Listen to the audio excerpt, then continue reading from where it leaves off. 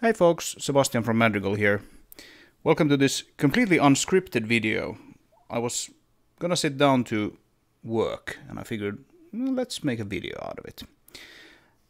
For those of you who have been following me and my channel for a while, you probably know that I'm working on a game called Project Slide. It's the project name for the game. Actual game is going to be called something else. And it looks something like this. And you also probably know that I'm using my own game engine for this. So it's a game engine called Basis, and it's completely self-made. And it's one of the sort of pillars of the whole project to see what I can build with my own tech. And this game engine is not what you would call state of the art. It's obviously much simpler than the big guys out there, considering it's made by one guy. And some of these systems that I have in place here are perhaps what you might consider old-fashioned by now. The thing is that I can't rewrite things and try to stay sort of state of the art all the time, because as a solo dev it takes quite a long time to actually build things, and I have to sort of settle on a technique or a technology and then use that, even though it's not something that that is considered to be the newest and hottest tech. And one of these things that have sort of fallen behind a little bit is the game object model that I'm using for the engine. So the Basis engine uses a very, shall we say, traditional game object model. It might remind you a little bit of the game object model that's found in Unity with the old game object system. So if we open the editor and we look at what we have here, we have let's take, do we have any cars? Yeah, we have a car here. Yeah, the performance is a bit choppy because we're calculating the light probes. Anyway, if we select this guy, we get a whole lot of components that are bolted onto the thing like this. You can see we have like 30-40 components like this, and it's a game object. One special thing about this engine is that game objects are created from something called an object type, so you don't have to actually, and indeed you don't get to just drop components here like Unity does. Instead, they're sort of pre-packaged into these sort of named collections. That then makes the runtime a bit different to work with compared to the Unity styles. I apologize if this is difficult to read, by the way. I can't really enlarge this for the YouTube video, but nevertheless. So this is a system that's not really considered state of the art anymore. Today you have ECS, which is kind of beginning to become the standard game object model, so to speak. And what is ECS? Well, ECS is essentially a different way to structure your data and code. I'm sure you can find lots and lots of videos on YouTube if you don't know what that means. Videos that explain it better than me. But rather than having an object with components sort of attached to it like this, you essentially just have lists of components in memory, and then you have entities that are really just identifiers, letting the system know which components belong to which entities. As I've been looking at that sort of in my spare time, if you will, and I found this very interesting looking library called ENTT. I think it's supposed to be pronounced entity, but that's a little confusing. I'm not sure if I agree with the naming here, but I've heard some people call it ent, so let's call it ent to sort of distinguish it from the entity concept. And ENT is an MIT licensed open source library, which contains, among other things, an entity component system. So I started thinking like, how much would it actually take for me to just drop this in and integrate it with the Basis engine? And that's not something that you can really do to an existing project like Project Slide. Like I already have levels like this set up and everything working pretty nicely already, so I don't want to go messing with this project. But luckily the Basis engine it's not as handy to use for different projects as something like Unity or Unreal or any third-party engine, but it's still pretty easy to just create a new project. So that's what I did. And we can go to Visual Studio. I'm not going to enlarge the fonts here, unfortunately, because I'm actually going to try to get some work done. So I apologize if this text is a little small, but I'll upload the video at full resolution. So hopefully you can follow along if you're interested. So what we have here is Visual Studio. There's this new project group here called Hermes. This is a project name. I'm not sure if this is ever going to be anything, but it's a way for me to play around with ECS and seeing what is the thing about.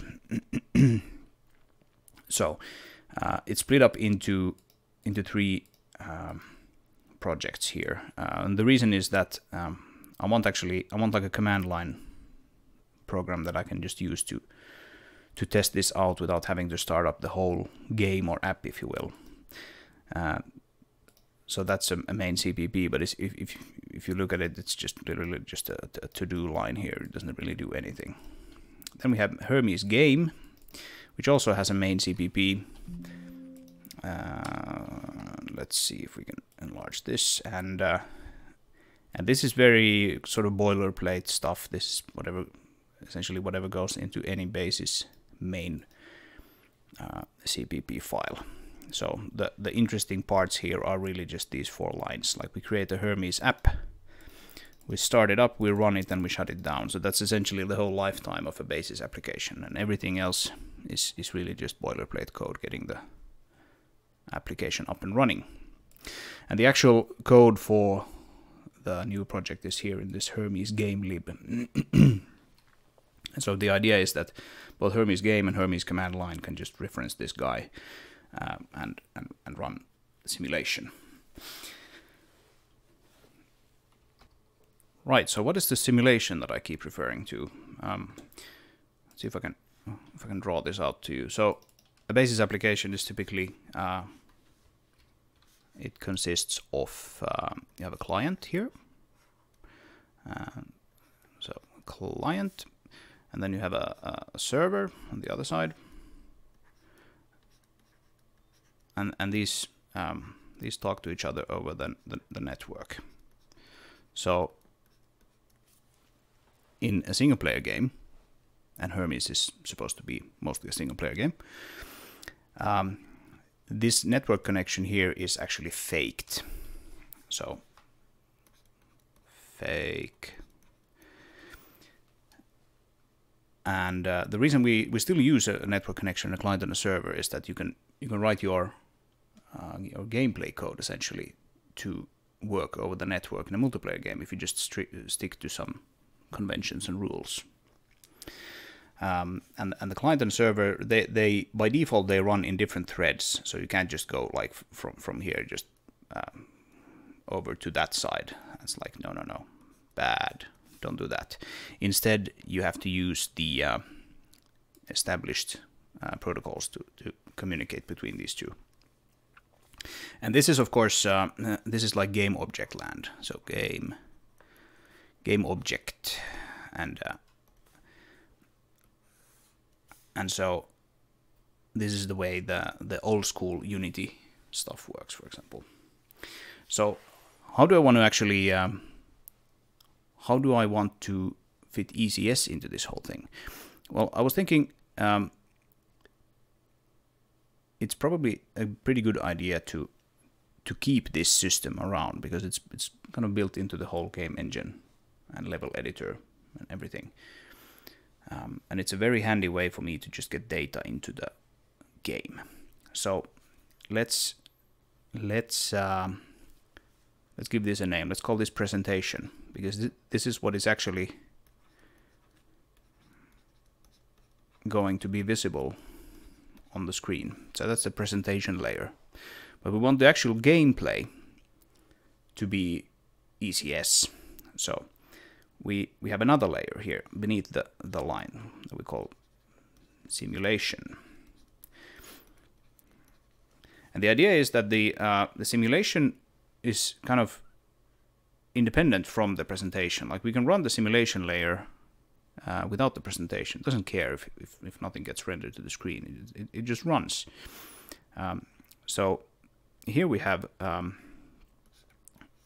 this box, which we call the entity component system, and the box is owned by the server. So it sits on this side of the network, and here we can create an entity,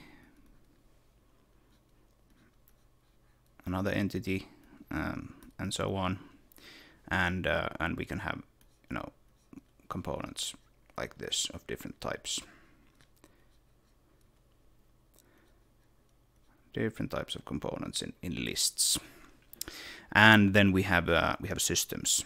So we have a system doing something which is also connected to the ECS. We have another system doing something else. And this ECS thing is sort of managing the whole flow of data. And how do we then communicate between the simulation and the presentation? Well, you can have this ECS layer notify, like, advertise when something interesting happens. So there can be like like this exclamation mark here, like an event that gets advertised, and it gets sort of fed to the server, because the server, the game object layer server, is kind of interested in what the ECS is doing. So when this ECS layer creates an entity, we can sort of feed this information to the server. The server creates the new entity, so it creates like a new game object. Here, game object appears, boom, and then of course through the classical means, that stuff gets sent over to the client, and finally you get the game object on this side, which is actually visible on the screen for the player. So this is my plan. This is mostly just to educate myself on how ECS things are done, because I haven't used that all that much, and I think this should be a pretty interesting way to architect a game. What I like in particular about this is like I said, that we can just run this ECS completely without the presentation. And another design decision that I made is that the simulation is going to be deterministic.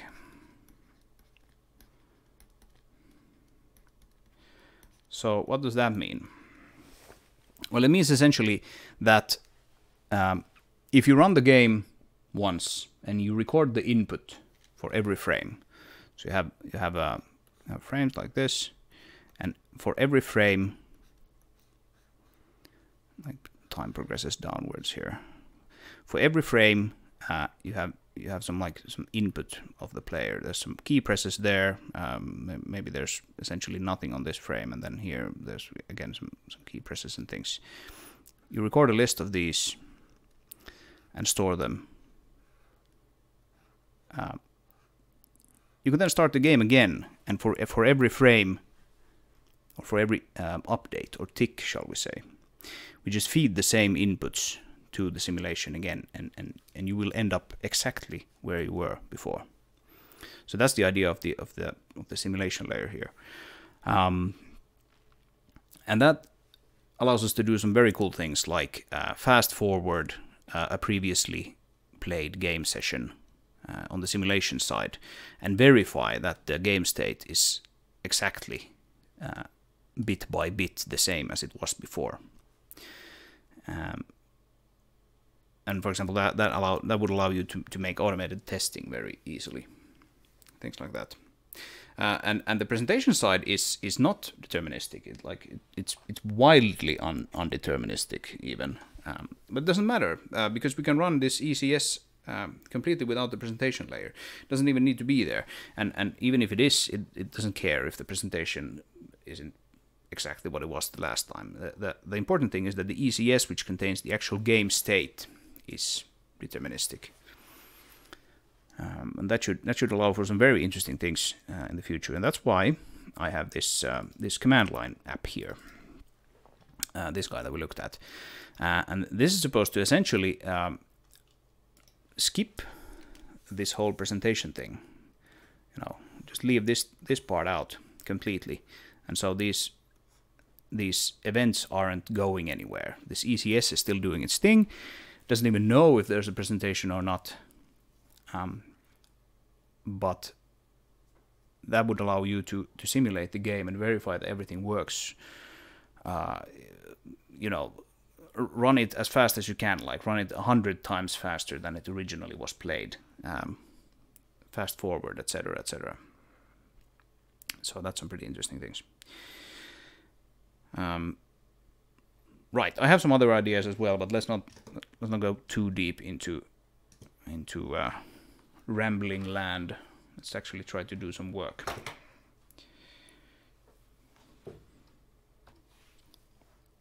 Right, so let's quickly have a look at what this Hermes game lib contains. Most of this is actually just boilerplate code, things that you need to actually have an app in Basis. So if we set the game as the start lib, or startup project, sorry, we should be able to run this, and we don't currently. Yes, and I know why. It's because we're not actually loading any physics backend. So we just need to add this, even though we're not going to use physics in this project, and that's why it was commented out. We still need to load a backend currently. That's something that I'm going to have to actually fix at some point. Right, so here we are in our beautiful app. It doesn't look like anything because we're essentially in the client main menu state currently, and maybe we can actually. Maybe something will actually happen if I press enter here. I'm not actually rendering anything, but we have a test level that we can go into. Here we go. Here's my beautiful test level that I created just to have something. So it's this disappearing sphere that I created as part of another video. Go find it if you want. It's on the YouTube channel as well. And the terrain. And we just have a free camera. So you have that, but you don't get it for free. You have to actually copy some things over from earlier projects. So we have like a camera director, even though we're not really using it. We have a sound manager, even though we're not really using it. The free camera director we did actually just use. We have some messages. There's the Hermes app, which is the one that we looked at in the main file earlier. Some localization things and things like that. Player controllers, not really using them currently. Let's get back to the external folder a bit later. So fixed point math. This is something that is new, and it's because of the deterministic simulation layer. So floating point values are kind of tricky to get deterministic, and nowadays you can do some things to make them deterministic, but it's a bit risky to if you really want your simulation to be deterministic, then floating points are kind of risky to use because you can very easily break your your determinism if you're using them wrong. So I decided that, okay, the simulation will actually not use any floating points. Instead, we use fixed point math. And if you don't know what fixed point is, it's essentially like floating points. The whole idea of floating points is that they can sort of dynamically adjust their accuracy for fractional digits. And fixed point, you sort of specify upfront whatever you want. So here I have a very simple like beginnings of a fixed point setup. I'm using a library called FPM, which we can look at in 1 second. But this fixed point type here that I have in my fixed point vector tree. So we have fixed point x, y, and z. And fixed point is really just an alias for fixed point 4816. And that means that we're using 64-bit integers rather than floating points. So 48 bits of those go to the like integral part, and 16 bits go to the fractional parts. So you have to you have to decide, okay, how large are my largest numbers going to be, and how much accuracy do I need? So this is essentially like, okay, the more bits you put into, like obviously these two summed together needs to be 64, but you're sort of splitting them up. So this tells you how large your numbers can be, and this tells you how much accuracy you have. So this is my kind of guesstimate currently, that okay, maybe 48 bits for the size and 16 for the accuracy. And yeah, FPM is another MIT licensed open source library, which looks very cool. So I decided to use this rather than make my own.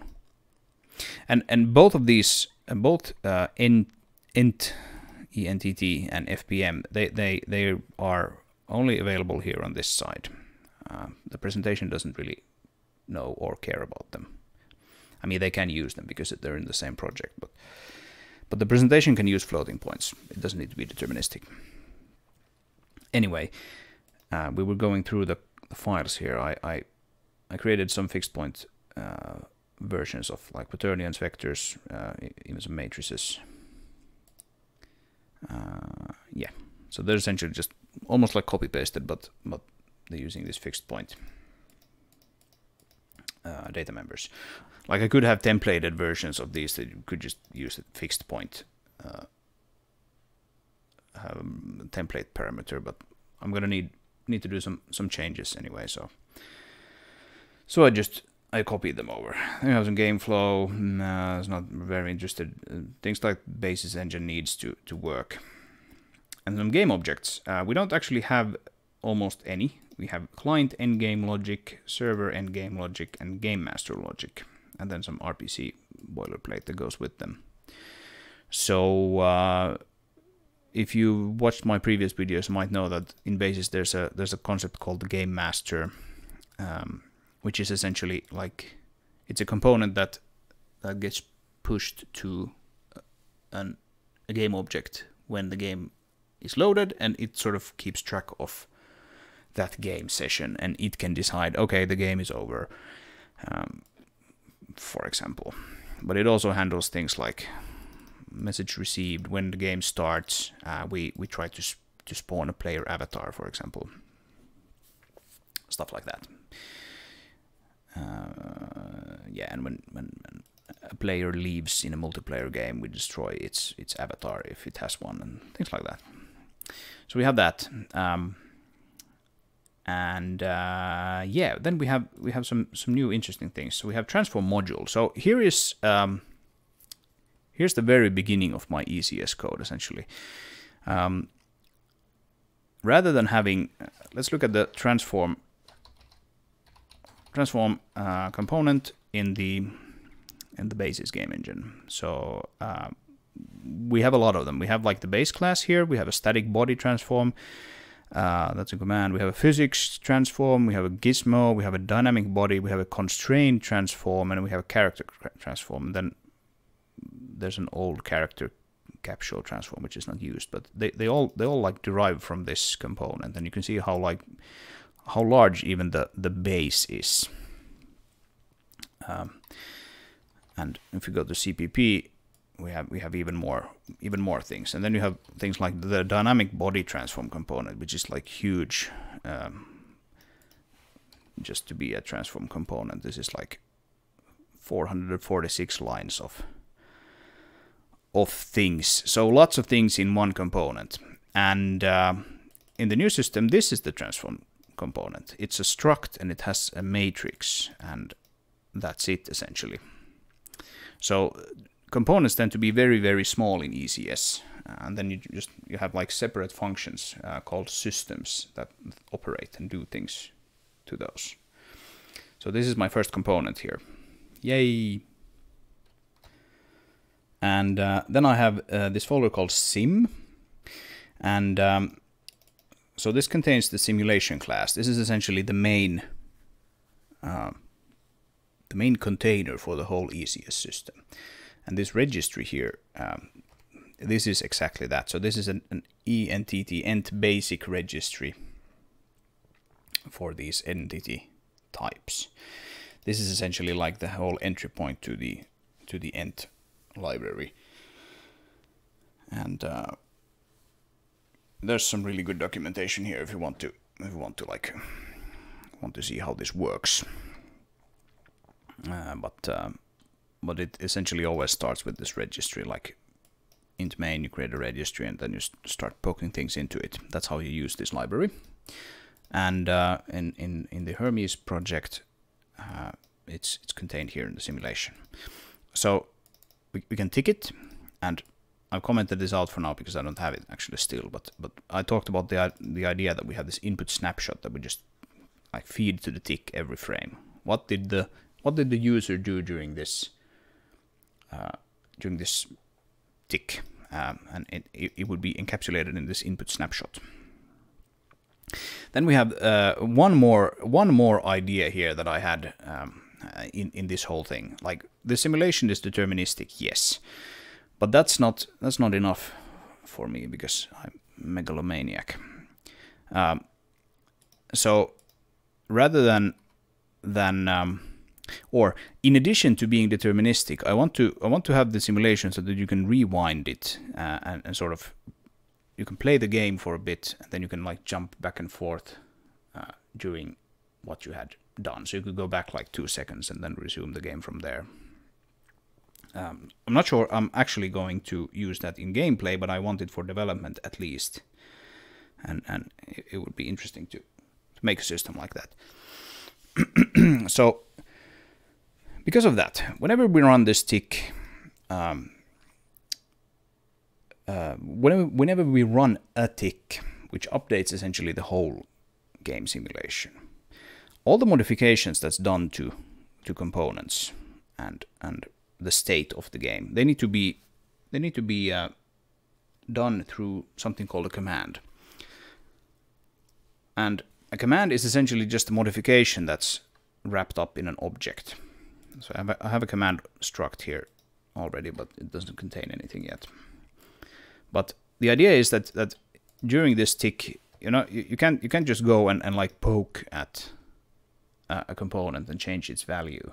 Instead, you have to run a command that does that thing. And the command can then undo the thing later. So here we have these undo tick and redo tick functions. Let's see how this pans out. I'm not sure it's actually going to be feasible to create a game this way, but I'm going to give it a try anyway. And so the idea is that before you start ticking a simulation, you've created it, and then you can call this set command buffer and give it a buffer. And the idea here is that like you give it a buffer that it can write all the commands that it has executed when you start calling this tick function. And then later, if it has a command buffer and it has written something to it, you can call this undo tick, and it will just go back one update, revert all the game state to one update ago. And then, of course, you can redo the ticks, in which case it will just re-execute all of those modifications. And again, this presentation thing doesn't need to know anything about this whole system. It doesn't even need to know that it it's a feature in the whole game. Like, it just receives these notifications from the ECS and destroys and creates and moves objects around according to that. So that's the idea. Okay, I think that's probably enough introduction for now. So I'm at a point now where I have this simulation, and I've written some test code here just to like play around with things. But this simulation doesn't really get created anywhere at this point. So we need like a home for it. And of course I could just like put it here right in the Hermes app, like as a member here, and then just start ticking it. But that's not really a nice way to do it, because then it's there and there's no way of ever having it anywhere else. So I figured let's use the old GameObject component system to sort of encapsulate it. And we have this GameObject components folder. So these are the sort of the old style components, if you will, and then here in the modules we have the new ones. So yeah, since we're using CMake, we need to go into the CMake list for the project, and let's see, where are the things that I want. They're right here. We can close some old stuff. So we have the CMake lists, and we have the GameObject component sources. There's some stuff here that I sort of feel that I might need in the future, so I've left them here from project slide. But let's create a new component here, and let's call it simulation component. Right, so typically the old style components are all something component. Like here I have, these are very, very old components, these things that they're called logic. They should essentially be called Game Master component or Game Master logic component. Most of the time they're called something component. And I figured the new ones would not be called that, to sort of tell them apart. Instead, they will be inside the Hermes components namespace and then just be called something transform in this case. So you can sort of tell them apart in the code. Okay, so simulation component. This is something that's going to live on the server side and sort of host the simulation. So we create the simulation component.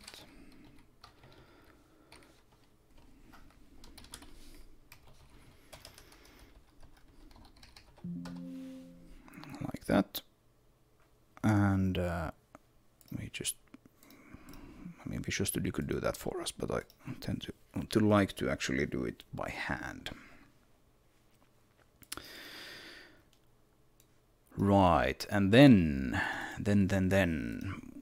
we can probably just copy paste. Like this is the kind of annoying thing with these old components, is that they're so big they typically have to, like, I could probably write this from scratch and I would know it by heart, but it's kind of easiest to just copy paste the previous one. Nice thing with the new easiest ones is that they're very small. So for the old components, we need to have these macros here to actually register them into the system, and we need to give the name, and then we have, like, do we have exposed properties, and do we need export? Well, probably neither at this point. Maybe we'll want to have exposed properties later, and they're essentially just members that that can show up in the level editor. But let's not have them now. We can remove. Maybe we want to keep the game session around. That feels like something that could be quite useful to have at some point. Message received. Yeah, maybe. Yeah, I don't know. Actually, let's remove the things that we don't need. Right, so we have a tick function, and that's very important because this is the tick that's actually going to tick the simulation. So this thing is not gonna this thing is going to be written in such a way that we can plonk it here right in the app itself, but you can also live in the command line, which can just like tick it in a for loop or whatever. So this thing should not have any code that makes any assumptions of like how is this going to be updated. But in this case, we have this simulation component. This tick will get called whenever the game session is updated and not paused. Quite crucially, you can have an update as well here in the component. An update gets called every frame of the application. Tick only gets called when the game session is not paused, so when it's actually running, and tick is also called at a fixed time, at a fixed rate, fixed tick rate, which is currently set to 60 hertz, so 1/60. And so this should be everything we need currently. So we can, what did we copy? We copied this one, and let's just copy the CPP side and do the same thing here.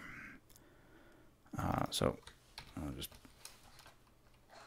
simulation component and just rename everything. What did I do? Did I cancel it for some reason? Okay.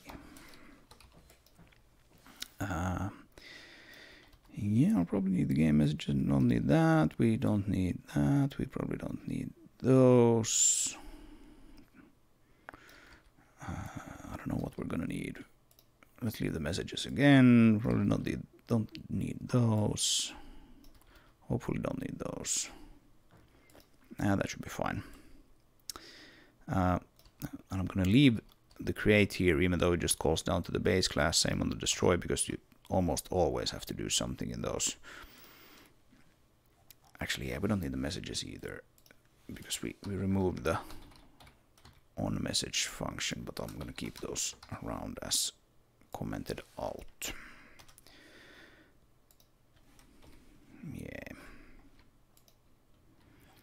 Yeah, we should be able to just delete all of that. So it's not a very tricky component, but these tend to get kind of large after a while.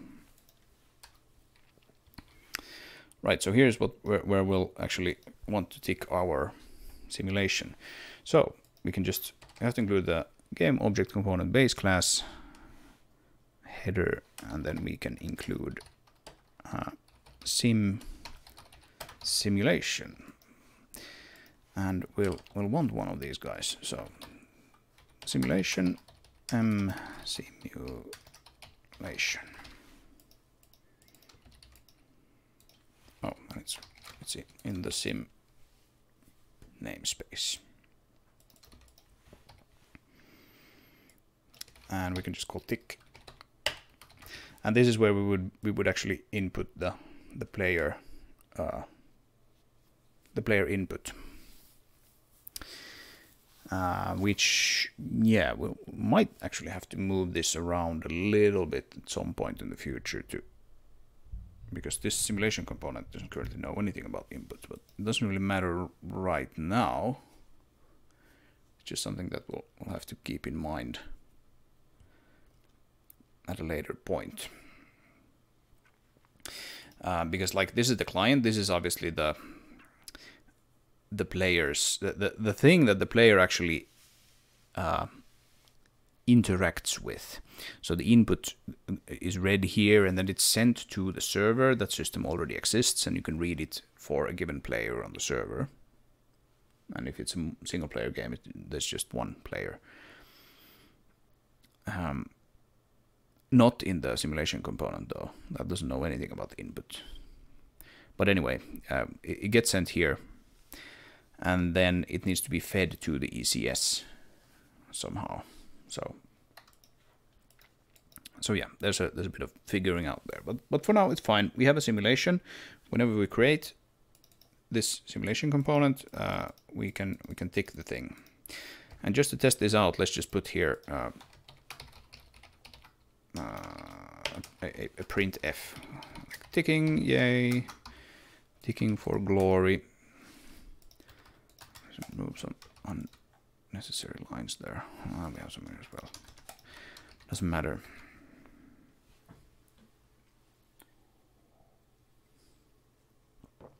Okay. So that builds fun. But now if we run this, we're not gonna get this ticking output because we're not creating these guys yet. So how do we do that? Well, we need to create a game object type. So we're on the slide project. Let's open up the Hermes project and go to our asset browser. And we can go here to blueprint. And we have gameplay blueprints. We have two types already. So Game Master Base, it has two components. One of client endgame logic, which is created on the client, and one of server endgame logic, which is created on the server, unsurprisingly. I'm just gonna create a new one here called gameplay simulation. And it doesn't need a transform. We can just copy this guy and put it there, and we call this simulation, and it is created on the server and nowhere else. And if it's just one, we can remove the list like so. And here you can in the properties you can specify properties. If the component has something called blueprint properties, you get them sort of fed to you here, but we don't have that yet, so it doesn't matter. Okay, so now we have a new game object type called gameplay/simulation, and we can see that our asset server here picked up on it's been updated. And so how do we actually get this into the game now? Well, we can actually go into the game flow, which was one of these things that I kind of almost skipped over because it's not very interesting. But these are the different states that the game can be in. And there are more, like the game engine provides you with some that you can use. Loading screens and whatnot. But if you want to customize them, then you'll want to actually use this. You want to have your own in the game project. And let's see. Yeah, so we have this create single player game state. We're currently in single player all the time, so let's not even think about multiplayer currently. On game joined, if we're successfully joined the game, yeah, because this runs like on a multiplayer aware framework all the time. So we have these things where we need to change, like, were we actually able to connect to the game even though it's a single player? And here we can do all kinds of things. We can push a layer. So if we're in client benchmarking mode, we just push the benchmark layer if there is one, and it will like bring all the objects on the benchmarking layer into the game. I used to benchmark performance in Project Slide, for example. But then we can create session objects, and these are things that are going to be created before any level objects are created. And this is the perfect place for us to add our simulation. So let's call the gameplay simulation. So we copy it there, and we need to give the object a name, like the entity, if you will. It's not an entity, it's a game object, but still, like, it has a name so that we can refer to it if we want to. And I can remove the nav mesh tester. Right, so here's the default game master, and then we push the simulation, like we can see. There was the game master thingy. And if we want to in the future, we can have it like the game master logic that it exists on both client and server, and like we can have the server like send notifications to the client if something happens or whatever. But I think it's like nicer if it doesn't require any of that stuff. So currently it just runs on the server. Cool. And now if we run the game, we should see the simulating outputs here, but we're not doing that. Why are we not doing that?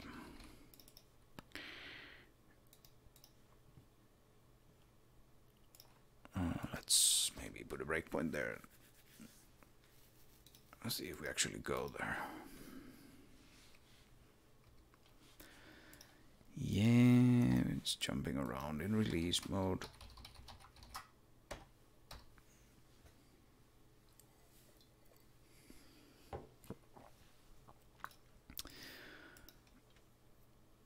Alright, so we get those, but don't we actually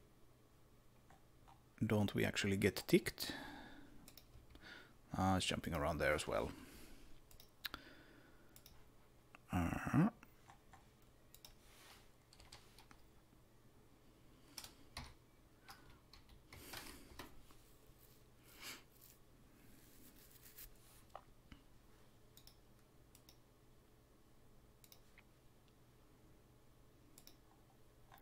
Alright, so do we actually get called? No, we don't. Oh, I know.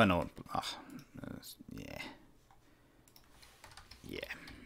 So we need to call set needs tick true. So objects don't activate themselves automatically. You need to like tell this guy that, oh, you need to actually tick, like you're active now. Right, there we go. And now we should be getting those. Yay. The ticking outputs. Okay, cool. So it does in fact work.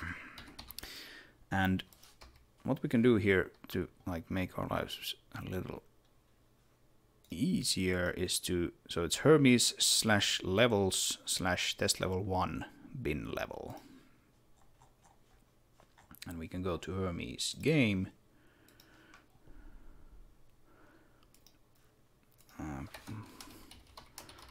And add that here. So play level, and then I probably already forgot what it was called. So let's just go quickly to Hermes data. Hermes and levels, and so it's the bin level file. Right. What is the resource name? Like that. So now whenever we start the game, it should just go straight to that.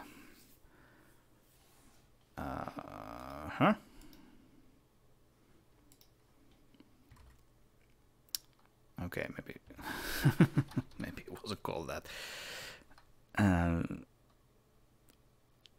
Init client init game state. As you can see, this is oh, it's actually not that. It's probably like post init, right? As you can see, this is very much not scripted. This video. It's called play level. Yeah.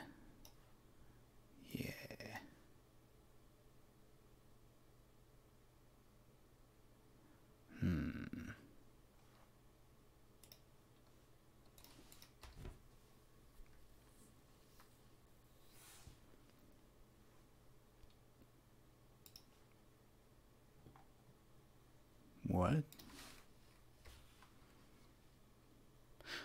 Oh, I think I know what I did. It's one of the annoying parts. It didn't debug. Why can't Visual Studio just be like made so that it selects? I know there's the active one, and you can select that. But if you're not on the active one, why can't it like not by default set the one that you have? I don't know. Whatever. Now it works. Cool. So we don't have to select the level every time. All right. So now we have the simulation ticking. Let's look at our diagram again. Just remove these red ones. Right. So we have this whole flow essentially working. We have the client, we have the server, and we have the ECS, and we have this ECS now ticking. So what do we actually want to do, and what do we want to do in this video? maybe we'll want to go, like we're making a game after all, so let's try to make something visual. That's always fun.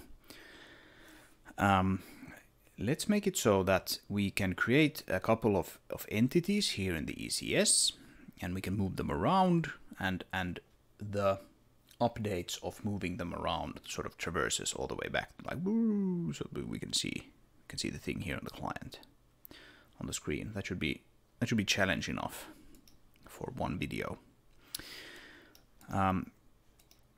So we somehow have to essentially make it so that this tick function here can, well, it can do something. And the way I want to do that, I think, is through delegates. So this simulation, essentially this whole sim namespace here is supposed to be like framework code. Like you're not supposed to really put any actual gameplay code in it. You can think of this sim namespace as like a part of the game engine almost. Like if this pans out, maybe I'll move it to a library. So let's not put any gameplay code or any like game specific code here at all. This tick function still needs to do something, and namely it needs to run the systems that we will want to have. And with the ent framework, a system is essentially just a free function, which then pokes at the entity data. So let's import from the basis engine. So use this kind of include, and I'll do, is it external maybe, and then it's fast delegate, yes. And we can go, maybe we can go here or something like that. Then we do a type def, not type name, but a type def, fast delegate. Let's look at what those looked like. Right, so it's just fast delegate 0 and void if we don't take any parameters, we don't return anything. And I think that's what I want here, like just the very basic, very most basic system. Let's call this basic system. Right.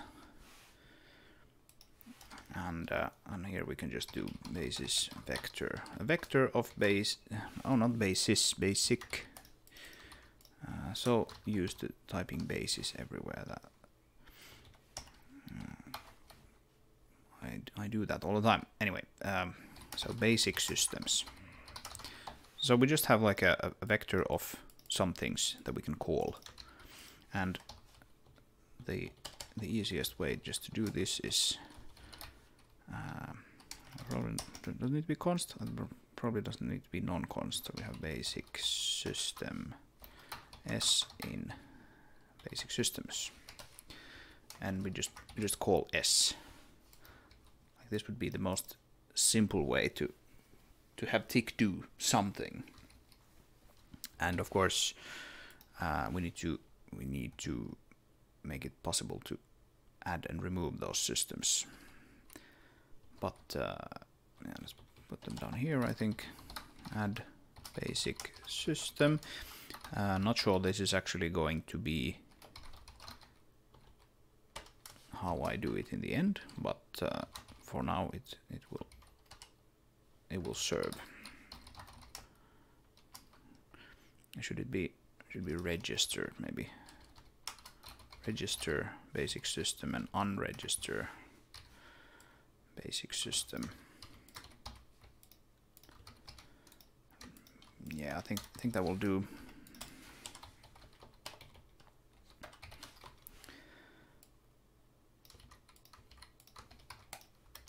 Right, and basic systems push or place or whatever you want to use. We can go here and we can do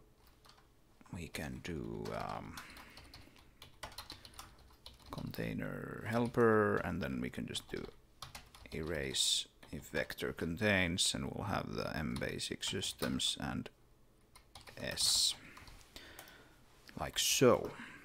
All right, I think that should be everything we need.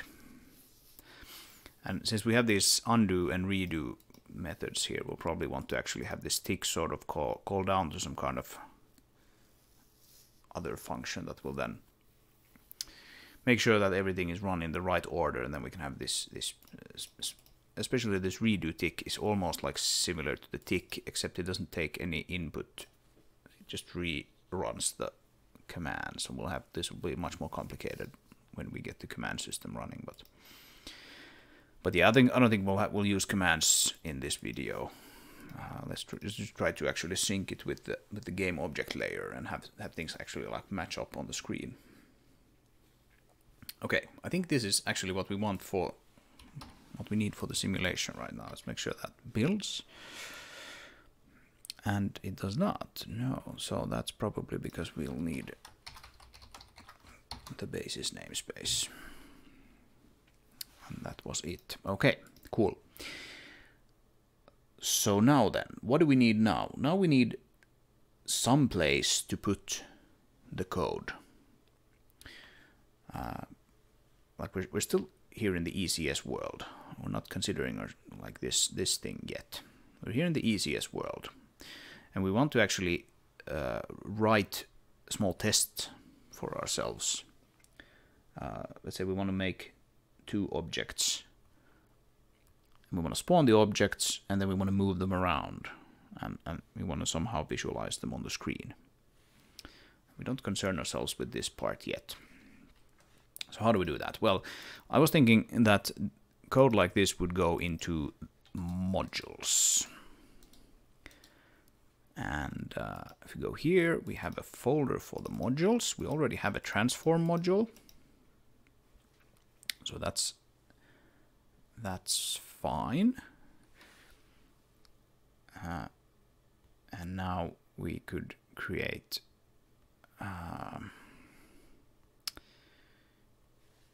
I would almost like to separate these kind of. This is like very much belonging to the system as well. It's like a transform, and then we have these kinds of like almost like gameplay code, like if you will. You can almost consider it like scripting in Unity. Yeah, I think I'm actually gonna create a new folder here, and I'll call these new modules gameplay modules, like so.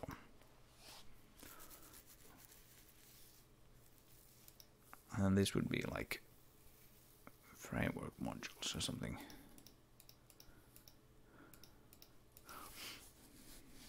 Yeah.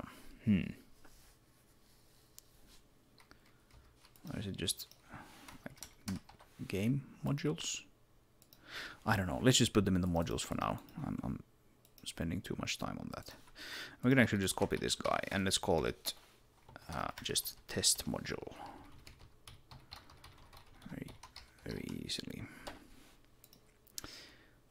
Right. And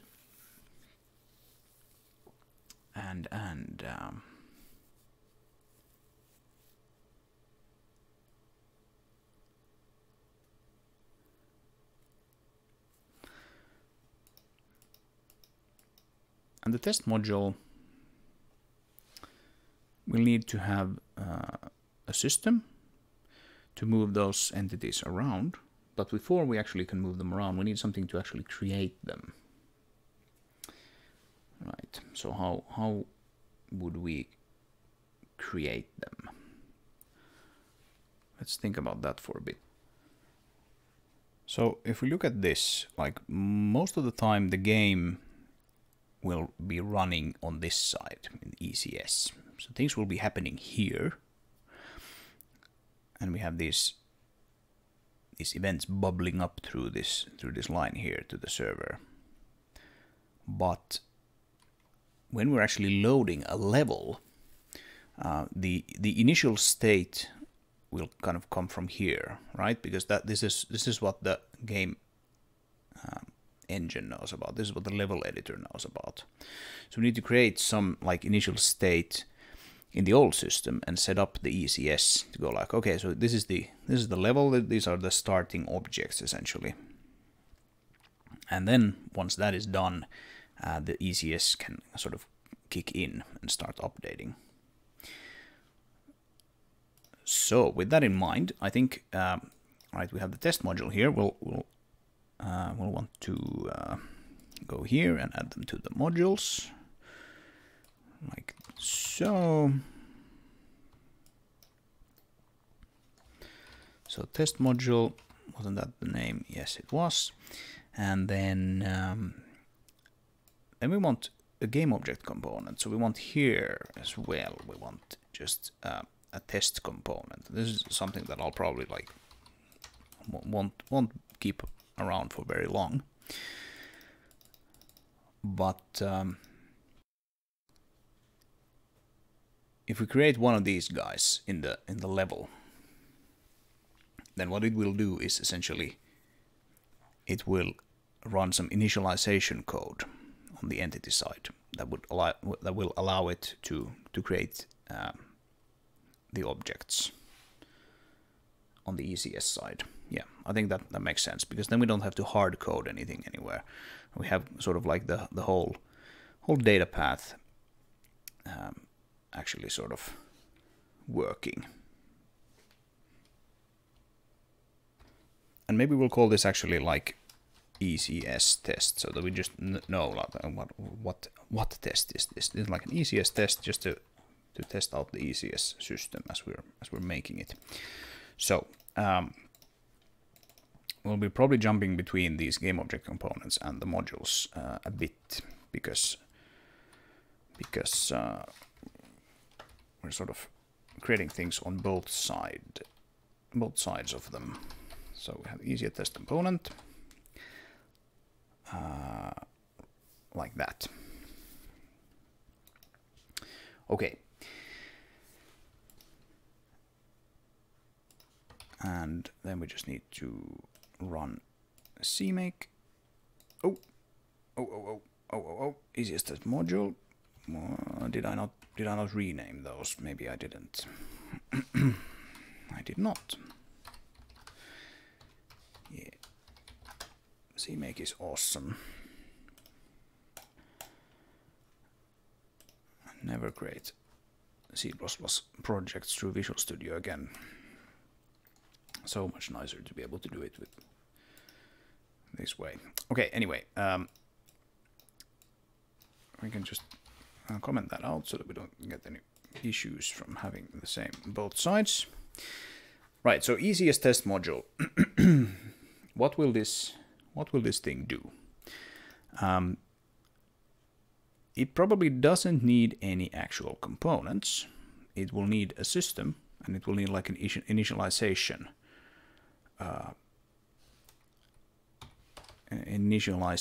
function. So we create like namespace for them as well. Like if you have init here, set up ECS tests or something, just a regular function, and like this is where we would create two entities.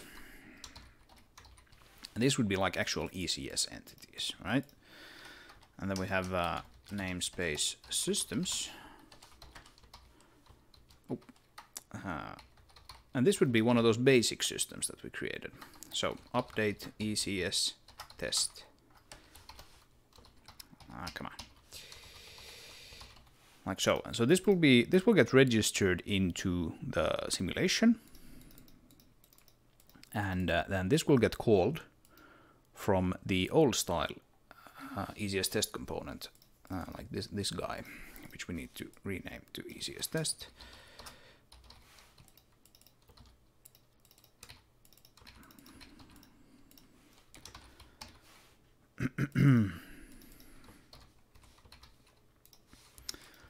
Like so. Oh, I keep doing that. What am I pressing actually? That's weird. Like, do I need to press like enter? Maybe. Okay. Right. This doesn't need a tick. It just needs to actually like kick off the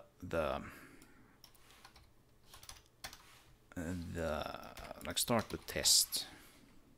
Start the test. It won't have a simulation. Maybe it needs a game session. I'm not sure. It doesn't. Maybe it actually needs to include that, but we can include it if we need to on the CPP side. Yeah. So this is like the entry point to our small ECS test here that we'll create, and it will want to include modules, ECS test module, and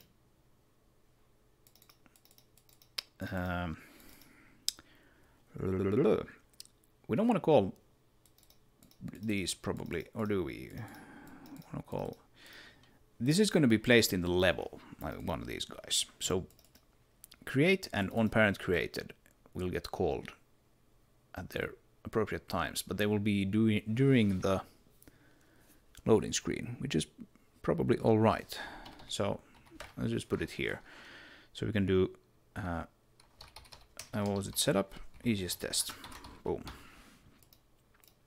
And it was init setup ECS test, yes. So this is currently how we set up our whole, this is where our sort of custom logic now fires off. Okay, coolio. Now, how do we actually get access to the registry from here? So the registry is kind of like the core of the whole application. So it needs to be accessible from like all over the place, essentially. And how do we do that? How do we actually make it so that we can access it from anywhere?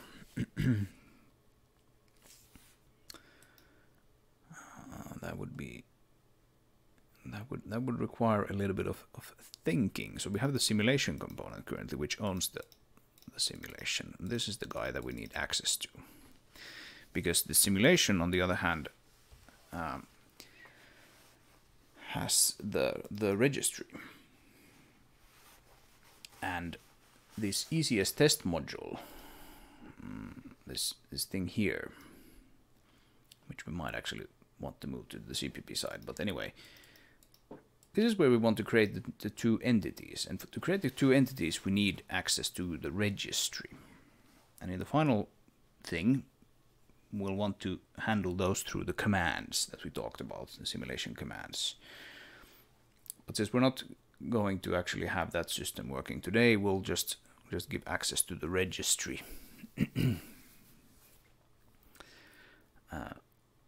as is. Yeah, I think we'll do that. I'm gonna have to think about how I actually want that to work, but for now, let's do like hack registry. Actually, static registry. Oh, actually, no. We need to have access to the simulation immediately, because we will want to register the basic system. Yeah, that's not great. Yeah. Okay, well, let's just be bad people and summon the singleton god.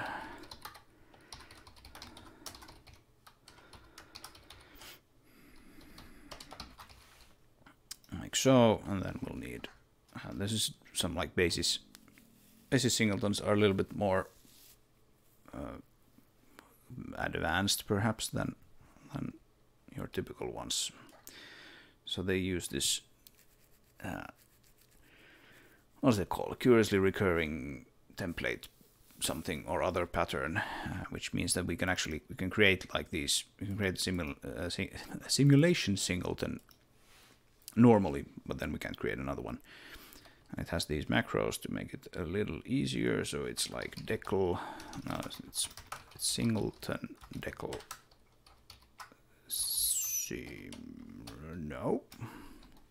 Simulation, and then it's also singleton def simulation. like so. Right? Right.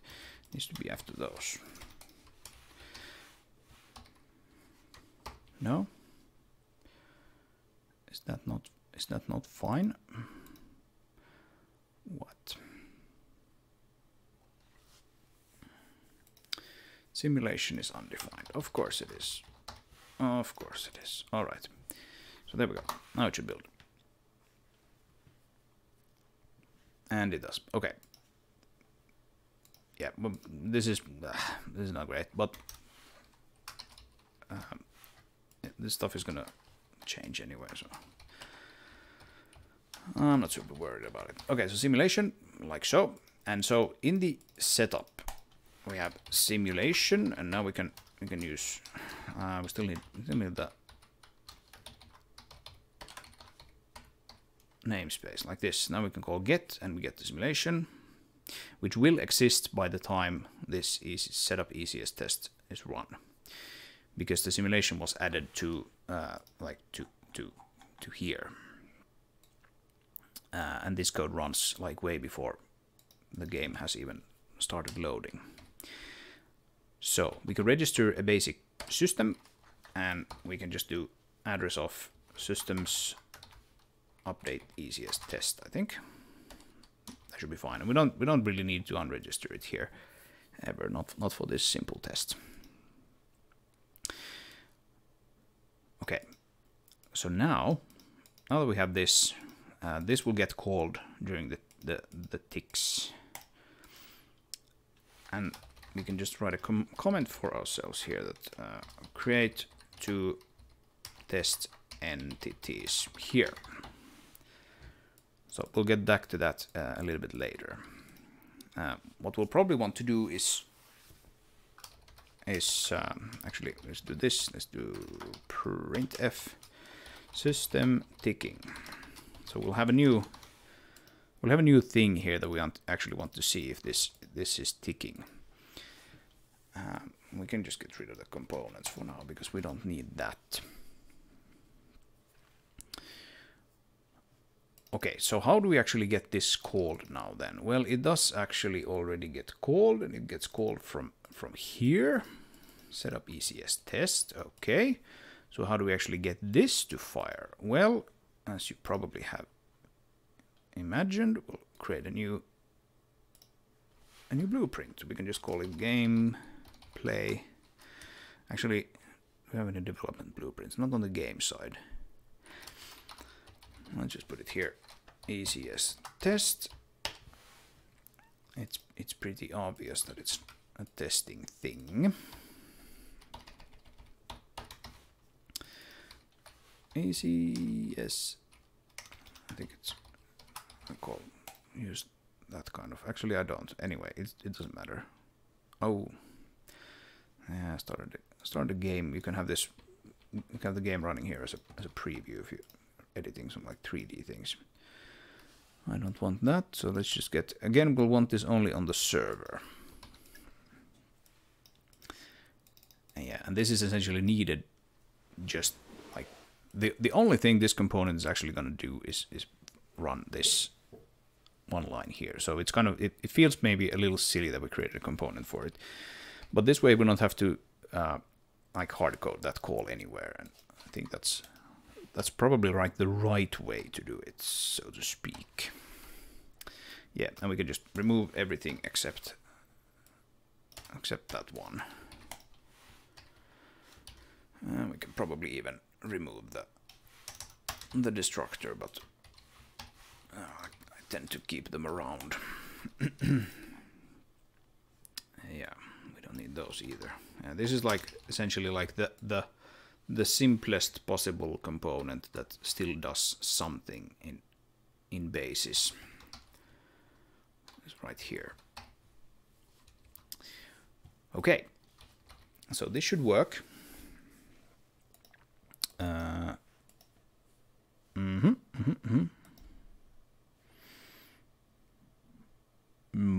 What? What?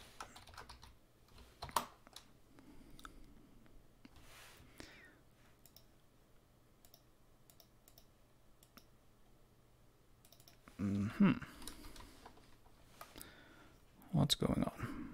Systems in a class or a namespace? That's weird.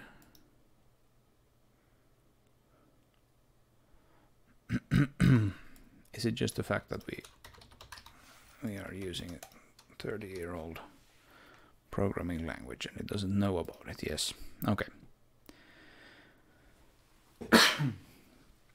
Yeah, it might make sense to actually just put the implementation of these in the CPP side. So why don't we do that? Why don't we actually do just that? Because I would like the init to be first and then the systems to come next.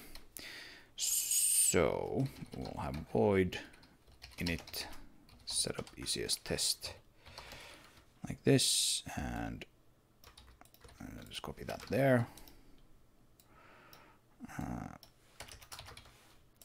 All right, and do we need to have the whole path?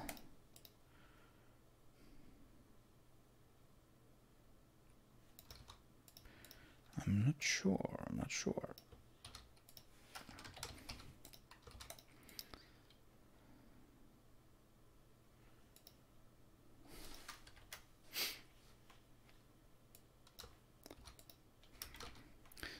Oh, I copied the whole thing away.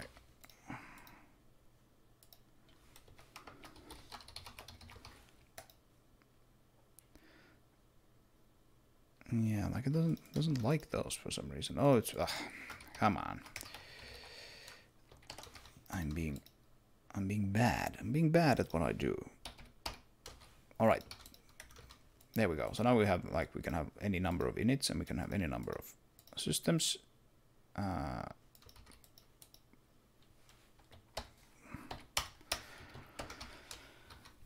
And now it should build.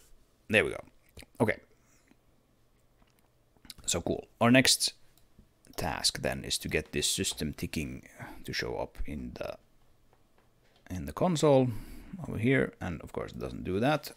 And of course the way to do that is to actually go to Hermes, open,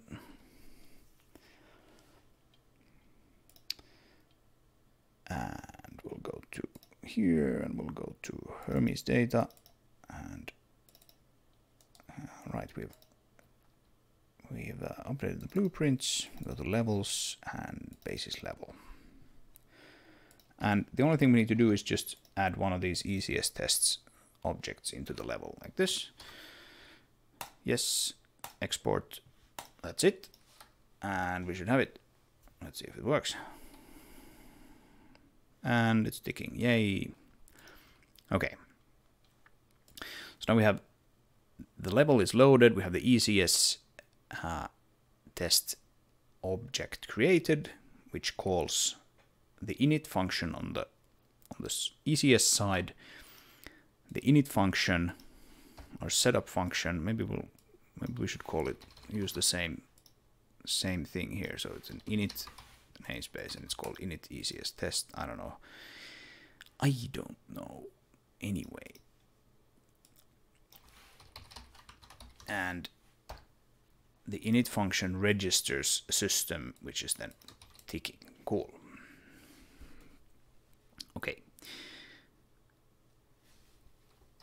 So now we can finally turn our attention to this thing here. So actually creating the entities in ent or entity. It's a silly name for a very handy library. So how do we actually create things in here? You just call register create, and obviously the problem is that we can't actually access the registry yet. But I've seen this coming, so I've actually already created that previously. So let's call that like reg, and we'll have sim.simulation indeed. Whoa. Simulation get and get, what is it called? Registry. Like so. And this is probably like sim, is it? Yes. And here we can do like entity1 is reg.create. And that should work, that should build. And indeed it does. We've created our first ECS entity. How cool is that? So then once we have an entity, we can actually start adding components to it. And components are added with the in-place function on the registry. So we give the type of component and we give the entity that we want to put it on. And then after that you can give like any number of initialization parameters, like constructor parameters essentially. So we only have one component currently. The transform module, we'll want that for sure, since we want to actually like move around the entities and see them move around. But we'll want something else as well, because that won't be enough to like show them on the screen. So to get the objects to show up on the screen, we'll need to set up the system so that whenever we create an entity here, we actually get like an old style game object that just represents like the visual part of the entity. All the logic and everything can be inside this ECS system and represented by this entity here, but the old style game object model will be the one that actually initializes all the meshes and things like that. I could actually quite easily write like an adapter for the graphics engine so that it could hook into this system. But that would require me to somehow sync the data from the server, since this is running only on the server, to the client. And so I feel like that's probably a little bit overkill, at least for the time being, since we already have the data flowing through this system here from the server to the client. It probably makes sense to actually leverage that. And that means that whenever we create something in here, if it is to actually have a visual representation, or a physical representation, shall we say, then we'll need to represent it using an old style game object in the scene. So the way I thought I could handle this is by using like an adapter of sorts. So if we look here in the ent documentation, you can have these kinds of things, like when we construct a position, then we run a function, something like that. So using that, we could do something like a registry and place, and we would want something like components transform and then entity, like this. And of course we'll need to actually include that. So we'll need that, but we'll also need something like a game object adapter, something like this, like a component that sort of whenever we create one of these guys, it will sort of automatically create a game object and sort of hook it into this thing. Like if we look here, the function prototype takes a registry and an entity, so we should be able to like hook together the game object using this kind of thing. And so we'll probably have a game object adapter component here on this side, and then similarly on the other side, in the old school old style game object system will have a game object adapter component with probably the entity ID at least, so that they can sort of talk to each other directly. I think that makes sense. So maybe we'll do that next.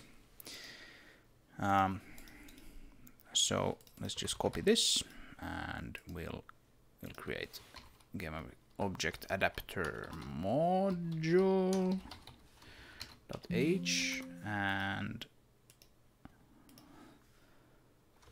one for the CPP side, and we can go to here, and we can create form. Oh, not transform, sorry, component, like that. So that's sort of like their representation on the other side of the line. So let's quickly add them here.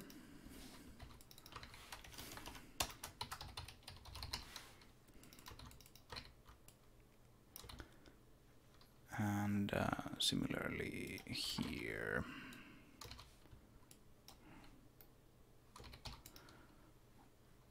It's modules. Like so. I hope this will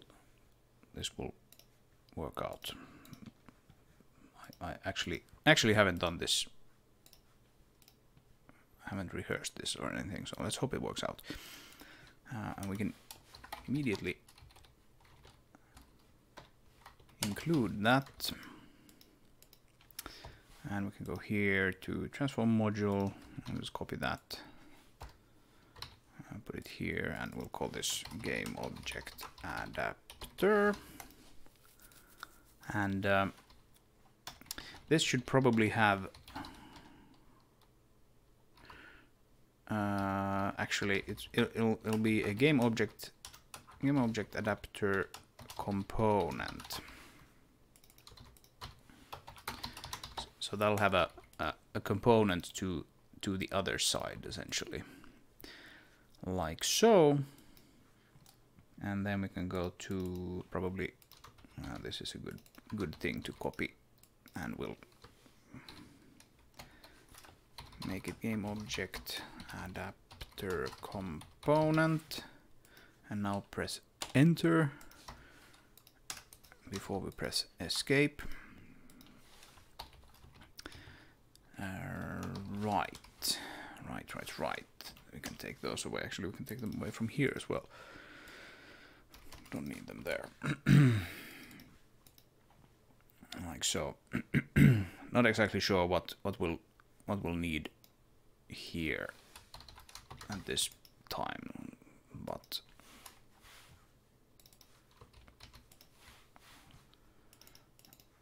let's figure that out. Oh. So yes.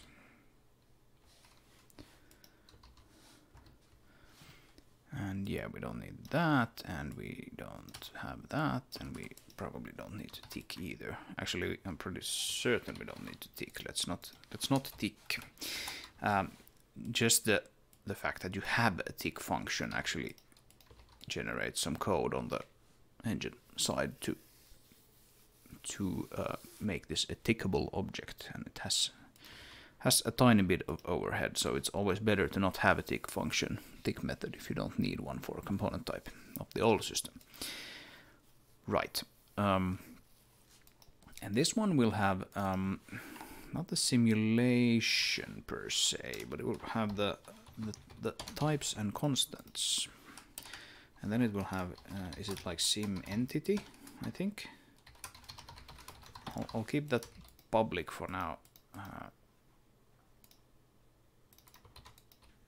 I think, and then I think this have entity like you can. I think there's a null thing, isn't there? maybe not.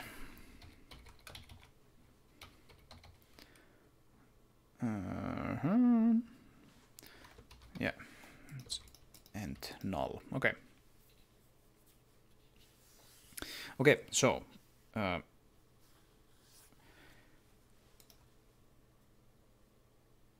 now then, if this is going to be the the way we actually access and update the game objects, at least for now, like whenever an object updates here, we need to somehow update the thing over here.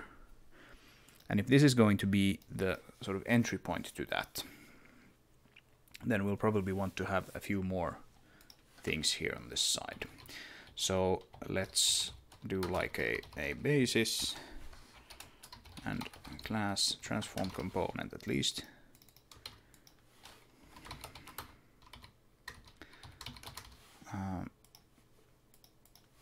I think that's probably something that is going to have.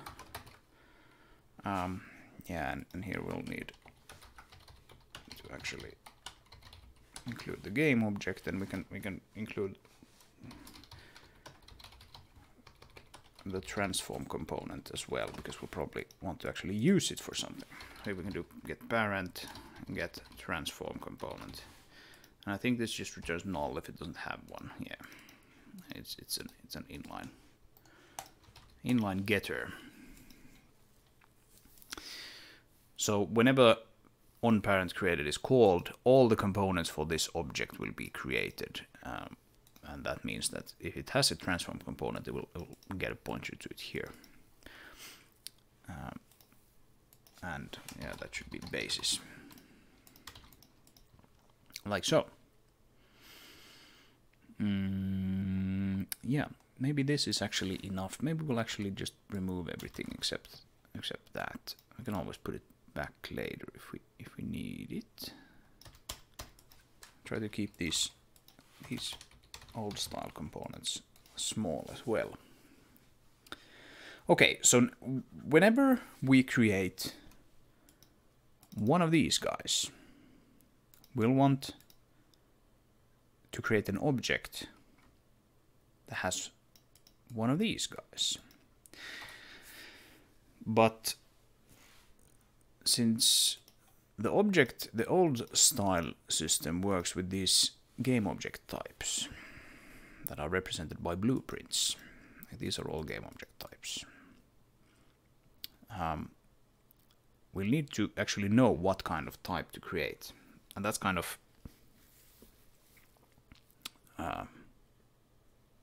that's a bit tricky currently, and we'll probably need to put in some kind of logic to figure out if we have an entity with 3 or 4 different kind of objects, like a certain set of components, not objects. If we have an entity with a certain set of components, then create this kind of object, and if we have a certain other set of components, then create this kind of object, etc., etc. But for now, let's just create. For the sake of testing this easily, just create an ECS test object. And as for components, it will have a transform for sure. And we can just create it here. So let's do transform, and we'll type is basis transform component, and it will probably, oh, I'm missing a closing brace.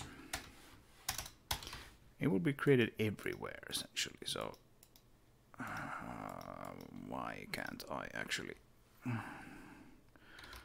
just create something? Okay, just so we get this line here, and we can actually, here we go, that is what we want. So that's our transform component, and then we'll want one of these. So game object adapter component. I'll just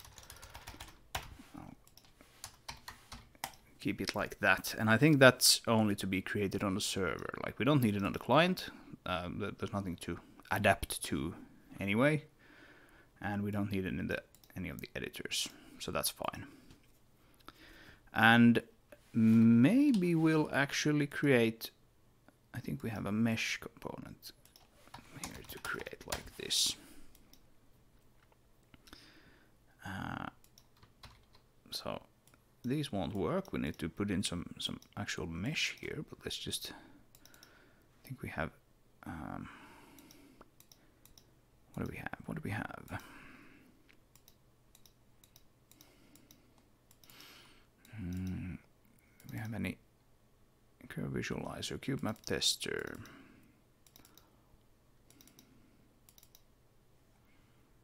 Yeah. We'll want something to script, curve path, path animation, direction. Well, that has a mesh. The direction has a mesh. And that's kind of silly. But anyway, we can use a waypoint. That's probably fine. And we can actually just copy this whole mesh component. We just need to make sure that it's actually created on the client. So since this is actually an editor mesh, it's loaded from the editor pack, but that's fine because that pack will be available to us. It's not available in the shipped game, but or it's not, well, you can include it if you want to, but typically you don't. But it's typically not created on the client because then the waypoints would show up in the game. But you have the level editor and asset browser. We just added that one. So that should be fine.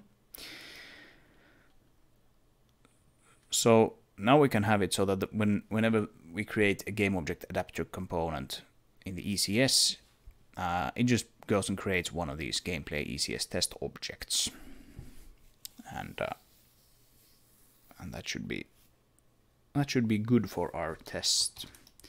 So with that we can probably let's make sure it builds before we launch the editor.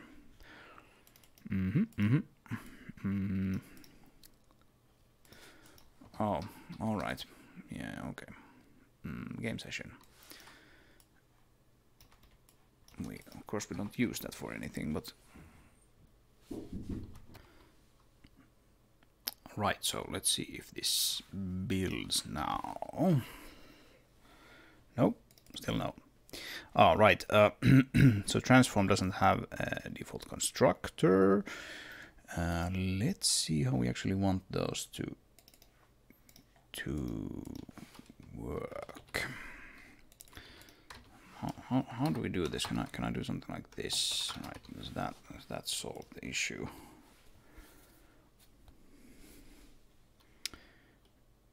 No. But I probably want to. I probably just want to. What do I want to do? What do I want to do? Do I just want to? I mean, that should have a default constructor, doesn't it? Yeah, it doesn't have one. It doesn't do anything. It leaves it uninitialized.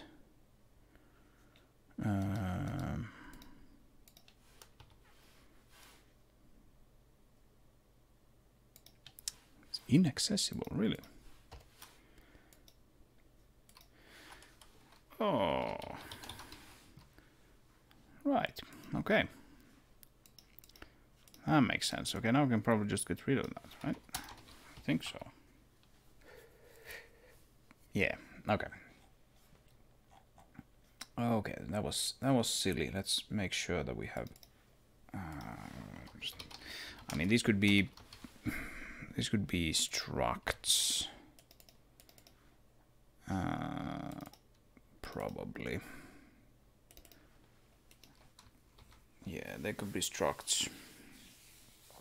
There's nothing really private about any of those math classes, but oh well.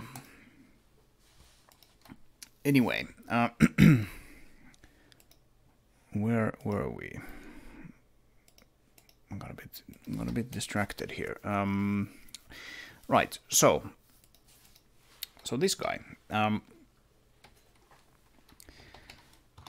yeah, whenever we create one of these adapters, now of course if we go to ECS, the ECS module, this should work, and it does. So we need to somehow sort of hook up the logic which creates the old style game object whenever that gets created. So how do we do that? I think we can probably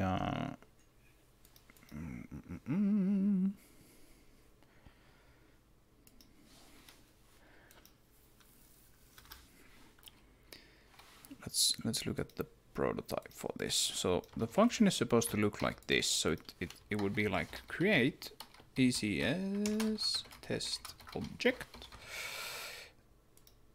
and it will take a. This is essentially the same thing, but we have sim registry and we have sim entity e. So that's like whoop, reg. Right. We'll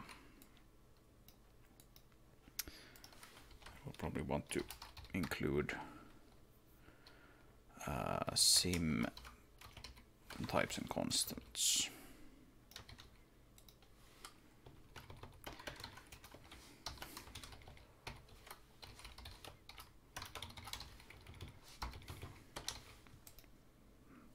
Something like that. And then it should look something like this, right? So so if we have registry on construct components, game object adapter, connect. No, what? Ah, right. I need to put it down there. So when we construct, actually we don't want to connect this here, right? No. This is not good. This is not good. We'll want to hook up that logic in. Yeah, because this is sort of throwaway stuff. Yeah, it's sort of throwaway stuff. But like I would probably want to have an init function here.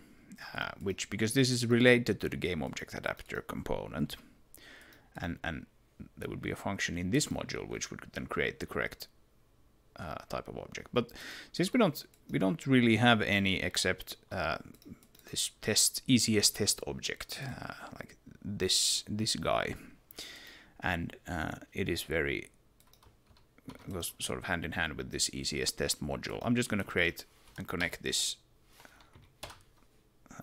This call here now, and it can be moved elsewhere when we know where it is supposed to go. So systems create ECS object. I think it should be probably something like that. And I'll just put a note here, like to do move to the adapter module. Right. Okay. And here we have to do create game object, and to be able to create a game object, we need a pointer to the game state. So basis game state.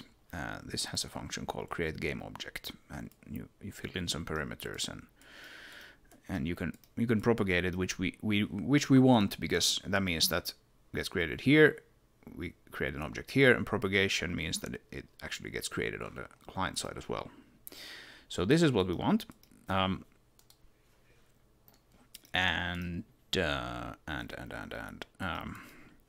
to be able to do that, we have to get the game state. Well, we can actually pass the game state to this function. So let's do basis and class game state.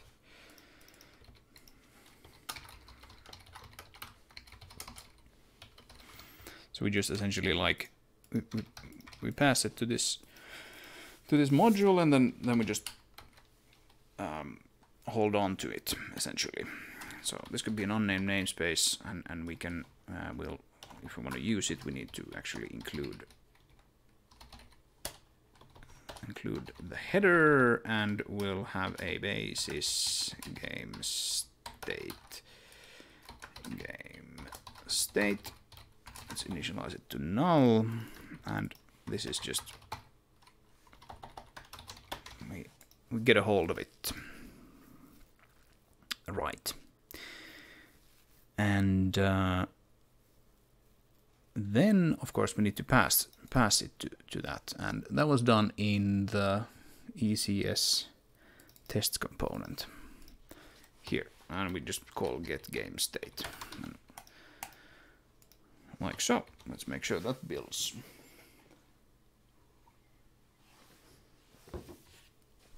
All right, have a drink of water. Cool. Now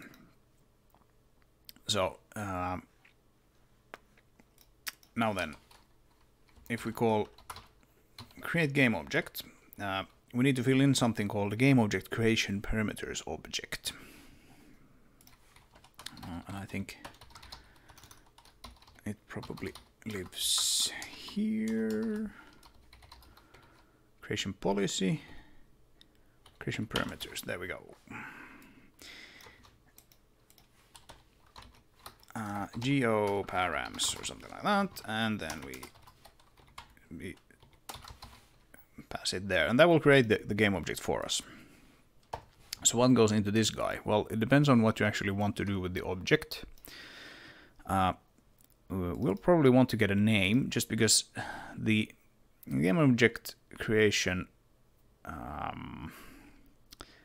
is a little silly currently, and it's probably overdue for a refresh. Like, this returns a void because it was originally not it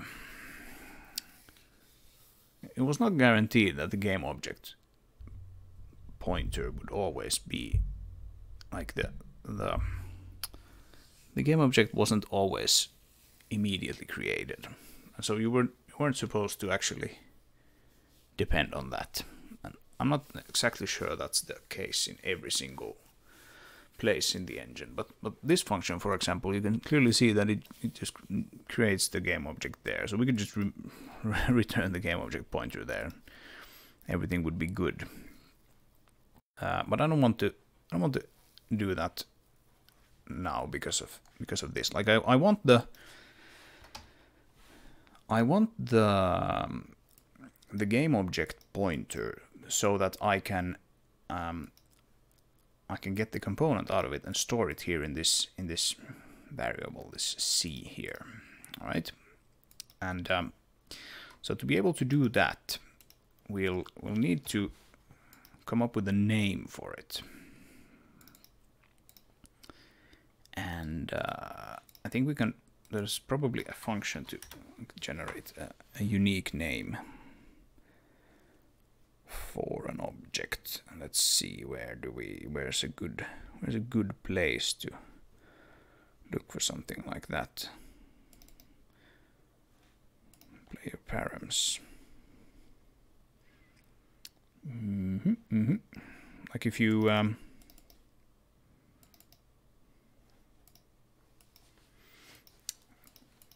game state, generate game object name. Yeah, this is the thing that I want. That looks good. So we can go here to game state, and we can that's actually just g game state, generate object name, and that would be like ECS test or something, and it will there's a random part length, there's the number 4, so it just tries to generate the name with that prefix and then add some random random crap to the end of it. So we can actually it has some handy constructors. So we want the name, the type, but we also want the position and the orientation, and we want those taken from the transform.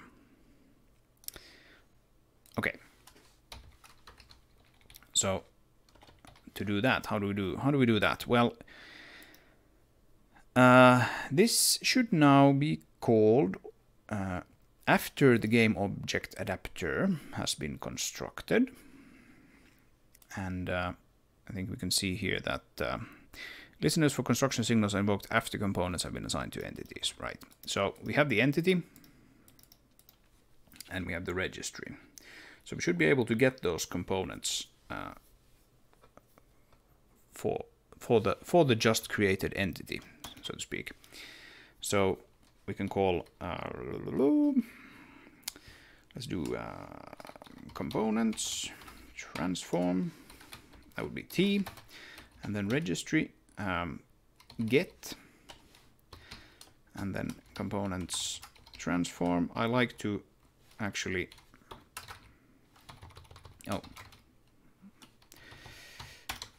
like so. I like to actually use not use auto that much, but maybe this is a place where I could use auto, because I'm specifying the type right there. Yeah. So that should be, I should have like a world matrix there, and I do. So that's cool. Okay. And then we also have the adapters that can be like, I don't know, adapter. Let's just give them some reasonable names, and that, like so. So this should now be the components of our just created ECS test object. Of course, it sort of depends on the order, the creation order of them here, but at this point, both of them should have the component available. And maybe there's a more sort of safe way to hook something like this up, so that this is actually this is run only when it actually has both of those components. Maybe actually, let's see. Can I? Does this construct take more than one? No. Currently not, but I think there's another way to do that. But again, this will work for our purposes. Okay, so geoparams. Well, we can just create it like that, and then we can fill in these things. So we have the name. It's called set name. Okay, we call that, and then we do set type. And of course, for now we only have the one type that we created. So just copy that and paste it in there. And geoparams set position, set start transform. Yes, so position and orientation. So orientation is a little tricky currently, because the transform, this one only has a matrix, and I could just copy paste the matrix to quaternion conversion function, but it doesn't really matter because we're not going to rotate them. So I'll just add a note for myself to do that. However, this position thing, maybe we'll actually want, because FP matrix, we're gonna get the position out of the matrix as a fixed point, so FP vec3. So let's do like this. This will be FP vec3 start or shall we say spawn position. And we can actually initialize it like this and then go transform world matrix T.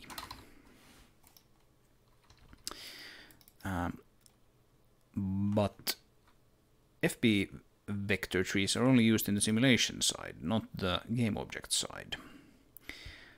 So maybe we'll want to actually have a conversion function for this. So we'll do I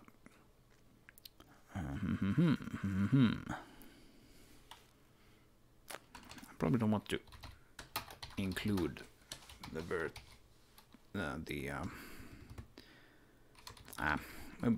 let's just do it.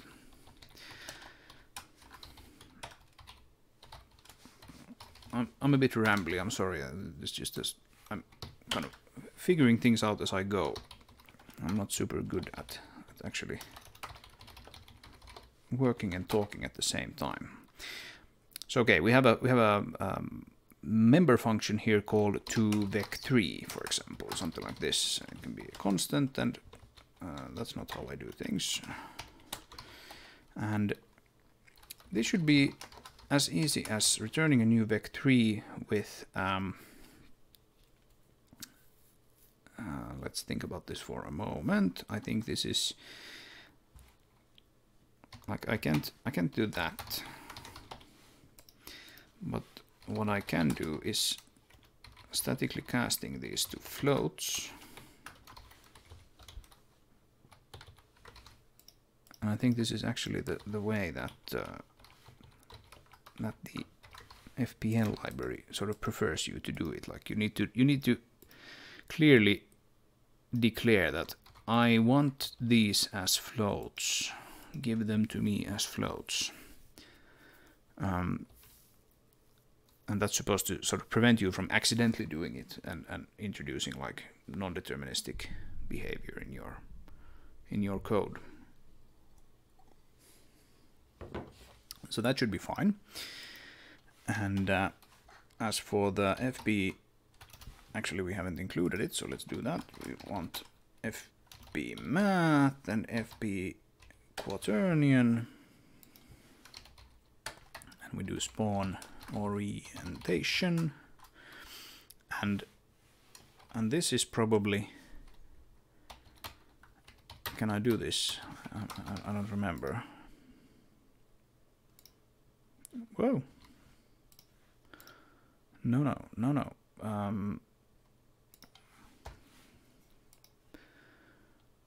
Fixed point. Right. Yeah, I'll probably want to have like some kind of identity constructor there, but whatever. Let's just do it like this. And that should be fine.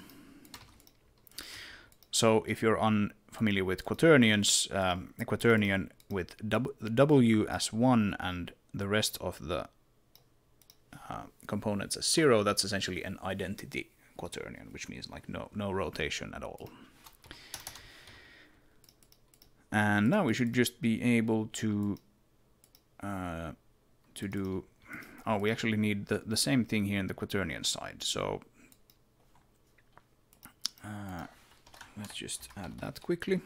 And math, quaternion.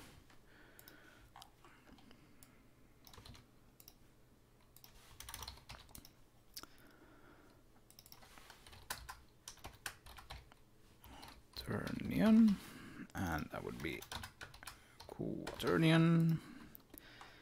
And we just need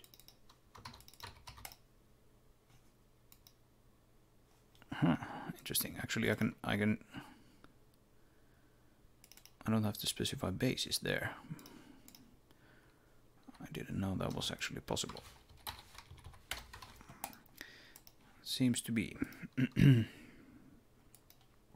Right, so now I can do spawn position to vec3 and spawn orientation to quaternion. And I'll I'll need to just add a note. Convert FP mat43 to FP Turnian. I'll add that conversion later. Right, okay. Oh, I can't do it. It's just IntelliSense telling me that it's fine.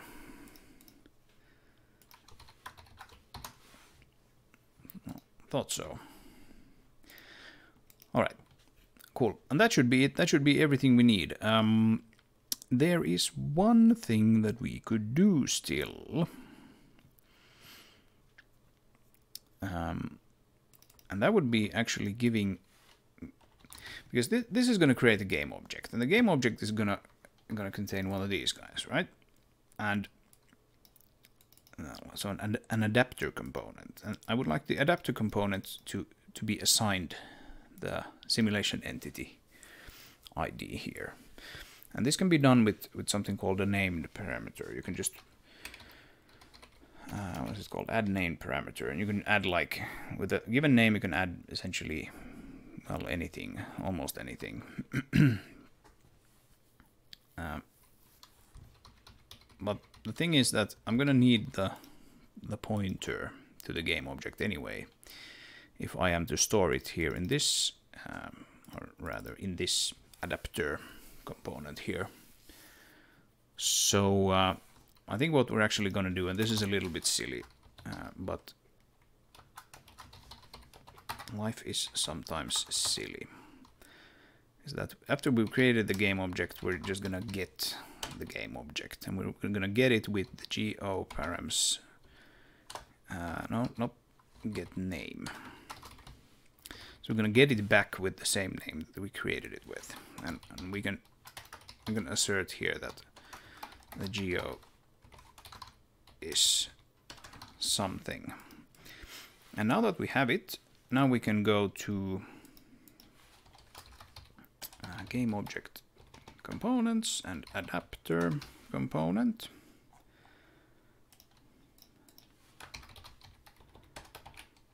We can call that C, and maybe give it a slightly better name, comp. And just go get, oh, don't we have, we don't have it actually included.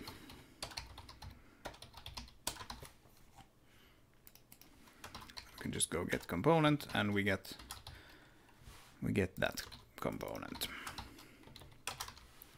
And if we were really fancy, we could, I guess, even do an auto. I haven't used auto all that much. I typically use it with like iterators and things that tend to be very, very long and complicated to get right. But, ECS code bases typically use auto a lot, so I guess we're using auto here. Anyway, adapter comp, we can make the same assertion here. Come on, there we go. And then once we have that, we can just go m entity is e. So now we're sort of hooking, cross-referencing these two guys, and this is giving the ECS identifier to the old style component, and then we also do it the other way. So we do adapter dot C is adapter comp, like so. And okay.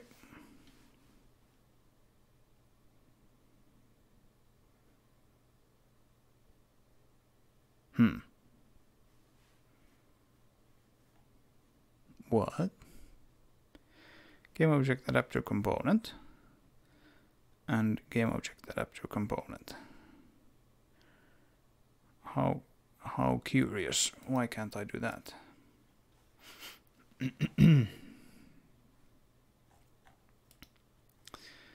Why can't I do that? I was going to do are unrelated. They sure shouldn't be.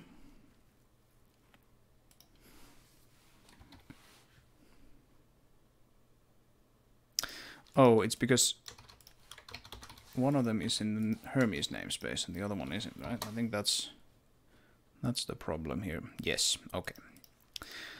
Right. Okay. So that was quite a lot of code for very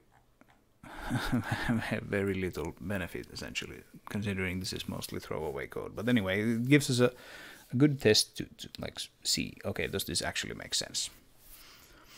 So now that we're creating entities, and especially if we're creating like two, like I've said here, we should probably create them at different positions, right? And so as my math classes are kind of not that great, can we actually FB math 4.3? We can create like an identity matrix, yes. So let's just do it like this, so that we don't really care about the rotation, but still let's be good citizens and create like, so we do entity1 position, and that's FB math 4.3 identity. That should create an identity matrix, and then we can do T and yeah,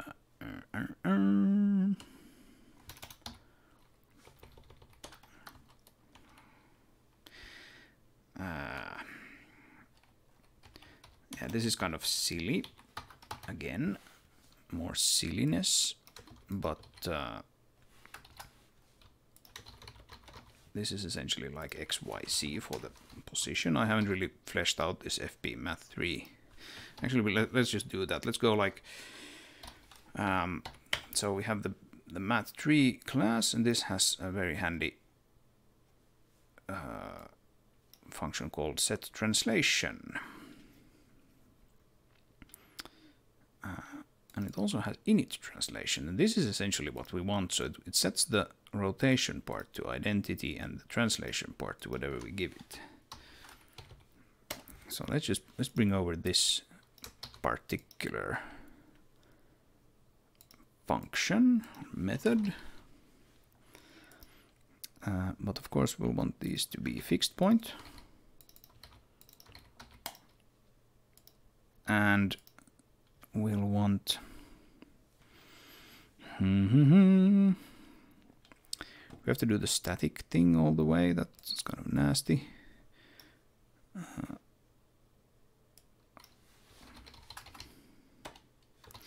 I'm not static cast. We can actually probably we can do like fixed point and then 1, right? That should be fine.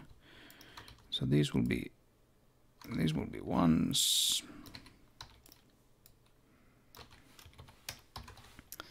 and then the other ones will be zeros. So yeah, this is the kind of stuff that I have a lot of this kind of thing to do off camera, so to speak, to get going with this project. But now we can just do set, or actually init translation, and yeah, so now we can do I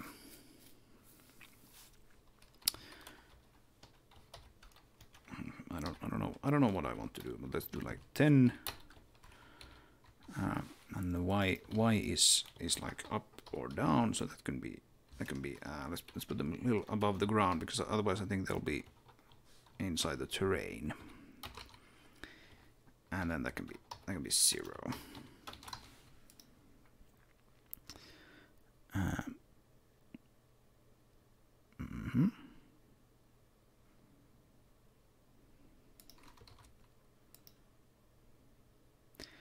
Expression must have class type, but it has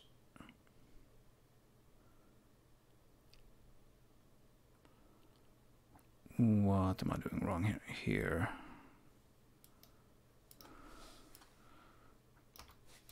I'm somehow making that into a function pointer.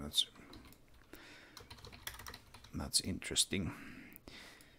And then we'll do that minus. So something like that.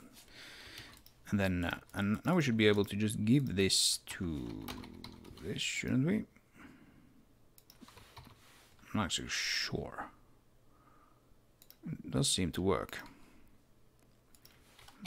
We can't give that, right? That shouldn't work. No. Yeah. So that looks correct. And then we do this, and we do this, and we do this.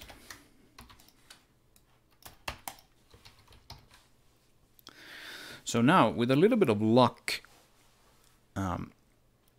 we should have two objects show up in the scene, and they should have they should have this waypoint mesh, which basically looks like this. We should have two of those objects show up in the level where they are essentially created from the ECS system. And we can't move them yet because this update doesn't do anything but print things. But that should be pretty cool if that works. Let's give it a go.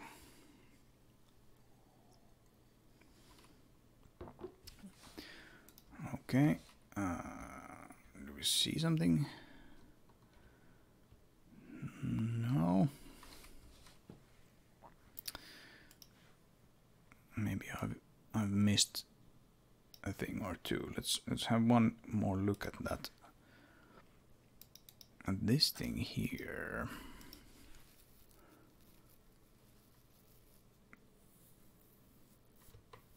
Yeah, that looks pretty good. That looks pretty good. So we can do basis optimize off. I'm not sure about that whole thing. Is this actually gonna... Is that actually gonna run? We'll see. Okay. So now when we step one forward, we should go into here, and we do. Yay. So that does run. Okay. And we have a name, which is something.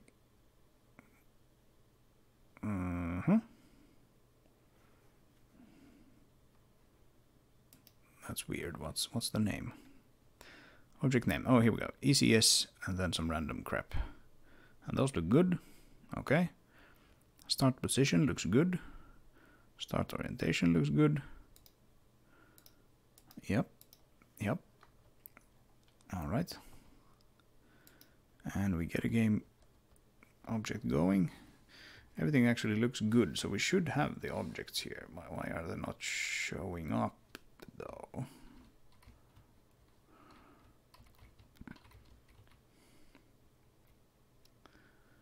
I wonder. Let's have a quick look in the editor.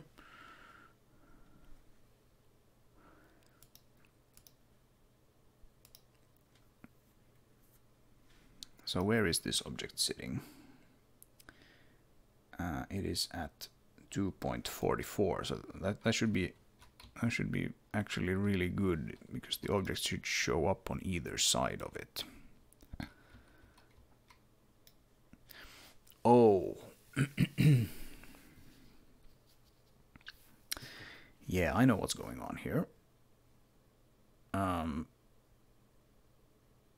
So this has nothing to do with ECS actually, or anything that is the topic of this video. This is essentially we have this create game object here, and it takes a parameter called propagate, and if this is set to true, then that means that game objects created on the server will get created on the client as well.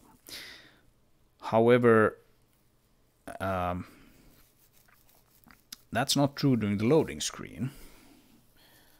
That's only true when the actual game is running. And the game won't be running because we'll be actually calling this from the loading screen. Like we can see here the call stack. It's like update loading. We create a game object, and the game object creates something, and we call init from here, and then we create the thing. Yeah, so we will actually be creating those objects, but they just won't be propagated to the client, and that's fine. That's absolutely fine, because when you're loading a level, you're actually supposed to go the other way, not go from the ECS system down here and propagate it up towards the old system. You're actually loading a level which is using the old style objects. So you're supposed to load the old style game objects and then create ECS objects from them, because the data will be coming from like a level file essentially.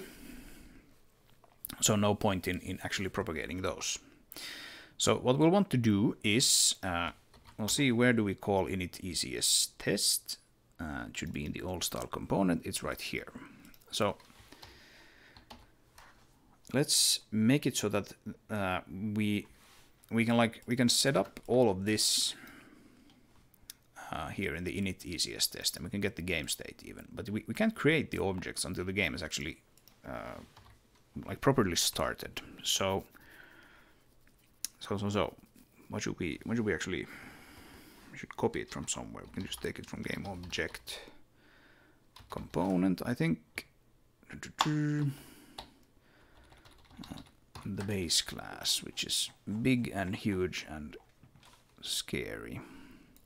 So we want this one. And we want to receive a message.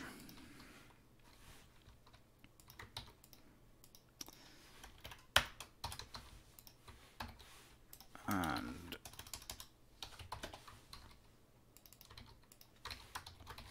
like so. And we'll probably need to prepend these with bases, otherwise it's gonna be sad. And then we'll have to look at engine messages. So what we want is this message game started, and it belongs to this category. So messages are split up into categories so that not everything has to listen to everything, because that would be horribly inefficient. So we just say that we subscribe to a message category. We're interested in messages belonging to this category. And we will get those sent to us.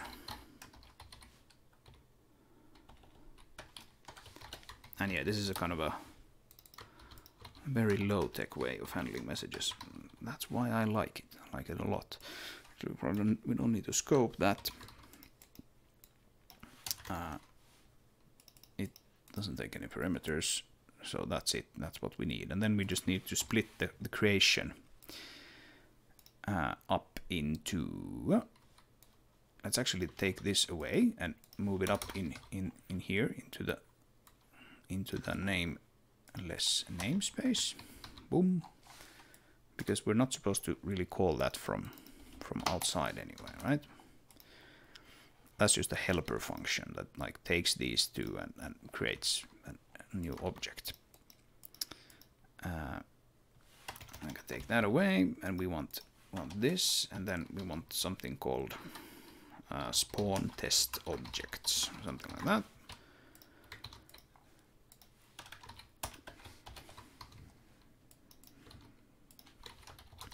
And we'll take everything up to that point and put it into here. Right. What type name is not allowed? What do you want? Okay, it wants the registry. So we need to get the registry again. Yeah, again. Like obviously we would not be able to do almost anything that we're doing here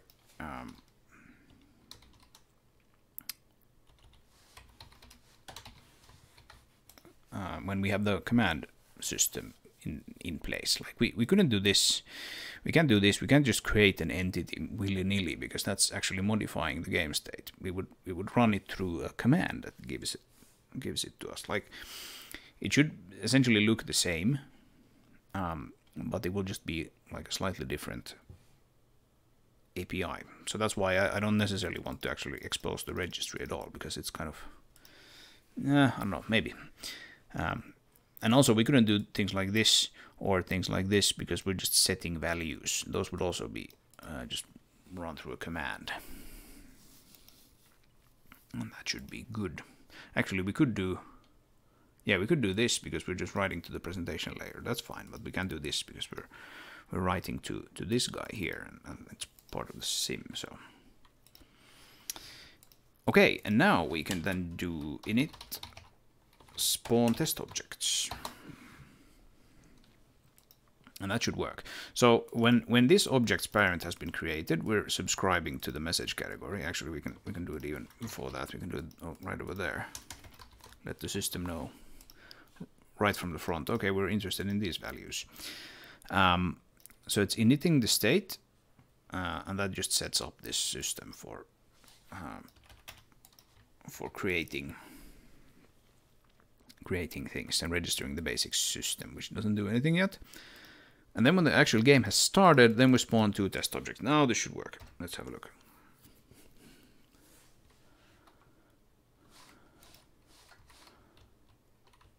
And it still doesn't work. Wonderful. Okay. Okay.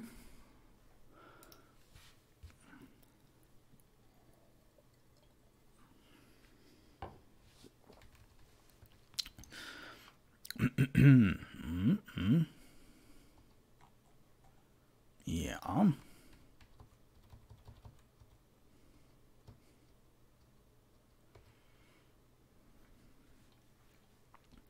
That's peculiar.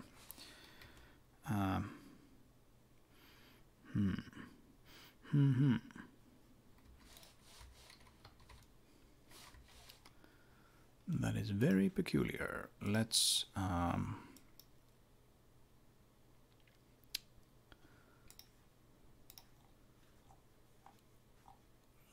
do something else then. Let's put like a mesh component, and I can just put a breakpoint there. I think it should be hit even without any kind of, right. So now we're creating one of them, and this should actually tell us some that's optimized away, whatever. But here we should see I'm actually hitting it multiple times. Let's just make sure that we get the right one.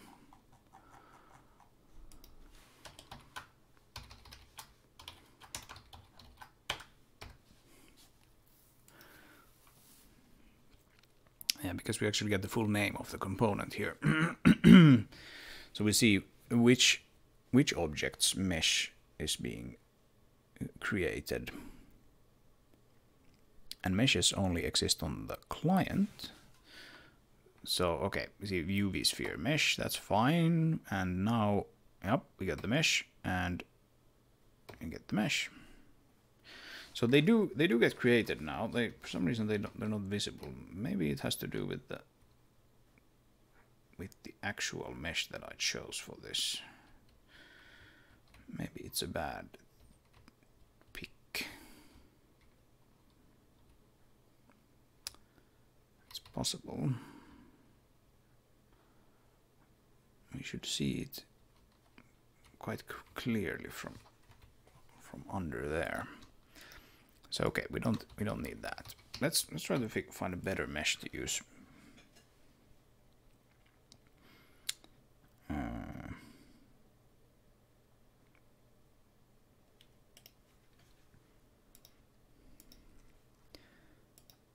Problem is that we have almost no meshes at all in this.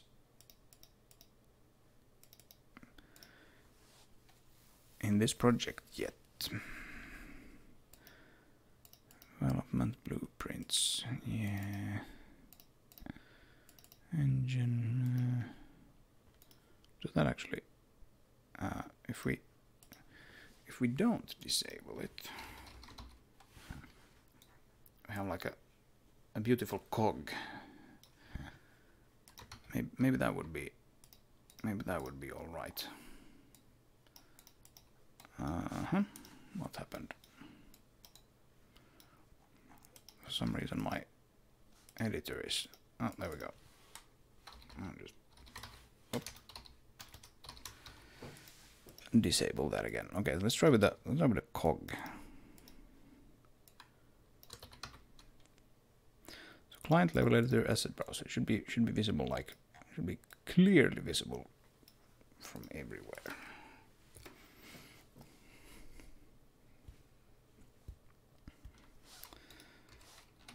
But it still isn't. Okay.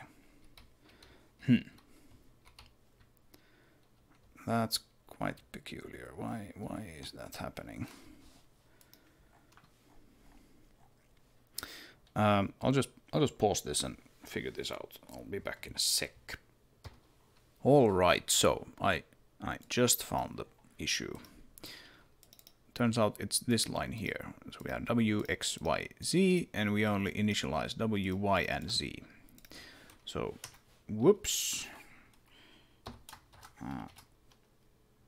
Let's put our dear friend X there as well, and that should fix our woes.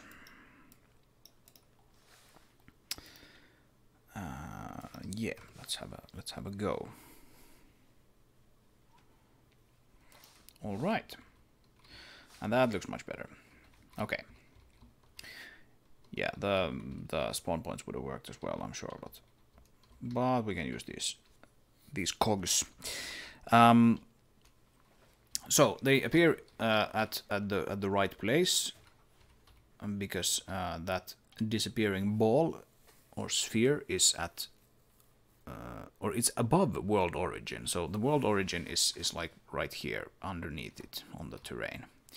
So you have minus X and X, or other way around. I'm not exactly sure which way positive Z is here, but it doesn't matter.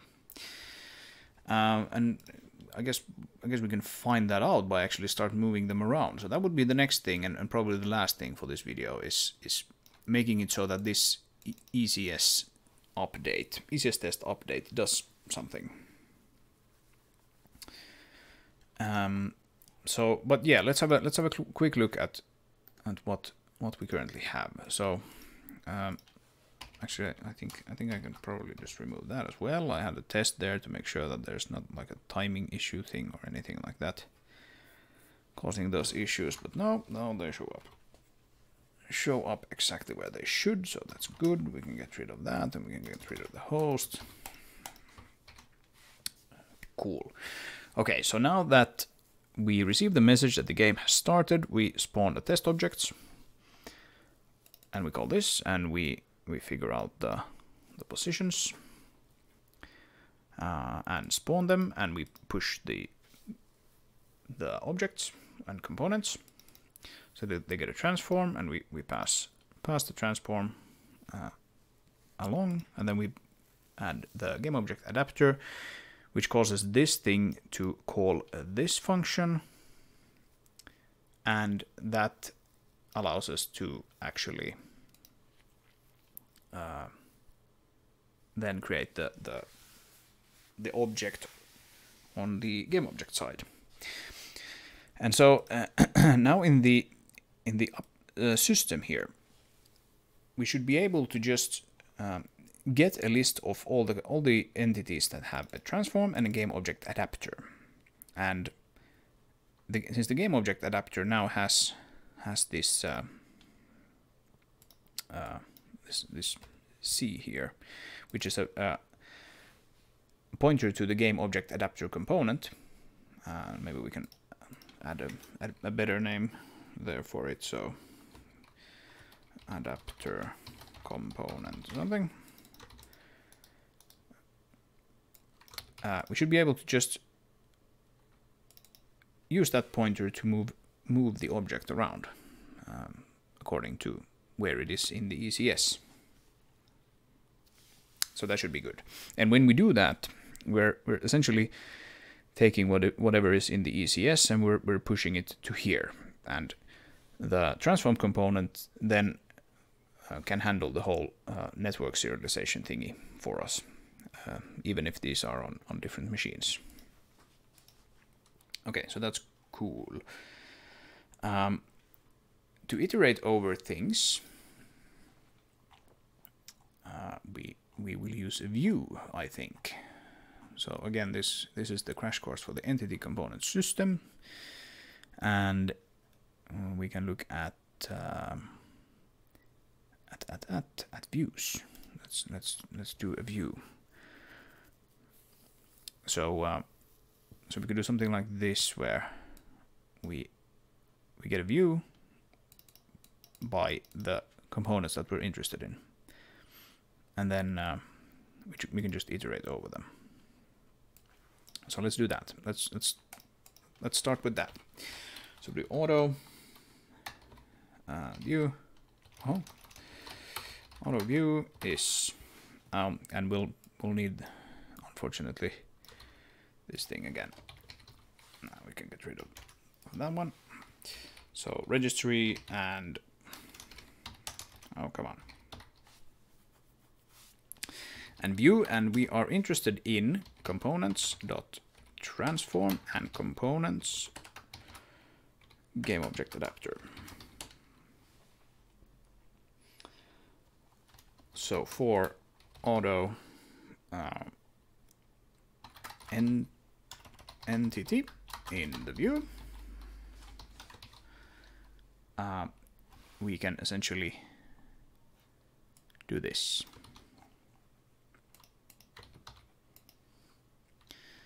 And that would be entity.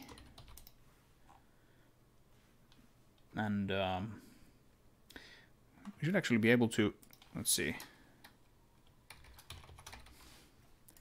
Oh, not that. We should be able to do something like this, which is using the new whatever it's called. It's one of the new C++ syntaxes that allows us to do like transform and adapter equals view.get entity. So this will now this first perimeter here, or whatever you want to call them, sort of binds to this one, and the second to that one, etc. Yeah, I think that should work. So now we can just do I don't know, transform. Come on, it's not a function. World matrix. And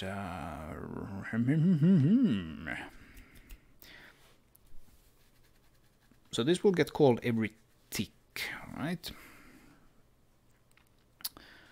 Okay. I need to learn how to properly use the fixed point library, but let's just do something to prove that the system is working. So we do fixed point. I think we should be able to just do like something like this, right? No. Oh, we can't assign it, but we can construct it. We can initialize it with a float, right? So since the delta is 1 over 60, if we move them, shall we say, upwards by movement, then it should move 1 unit up per second. So that should be pretty good. We can make it like half of that, so 2 units per second, right? And then we have fixed point. So this would be like y, the y component. And that would be t and 1 for the second one. Again, I'm gonna have to add more methods to the matrix. And then we do y plus equals movement, and we poke it back, something like that. Actually, maybe we can just do. Can we actually just do this? I think we can. We can get rid of that. So now they should be moving 2 world units up per second, and so that's cool. But of course we we don't see anything here because we're not actually updating the game object representation. We can get rid of those, and we should be able to 1 minute. So we have adapter, and it has an adapter component. So from this we can go like, okay, get me the parent, get me the transform component.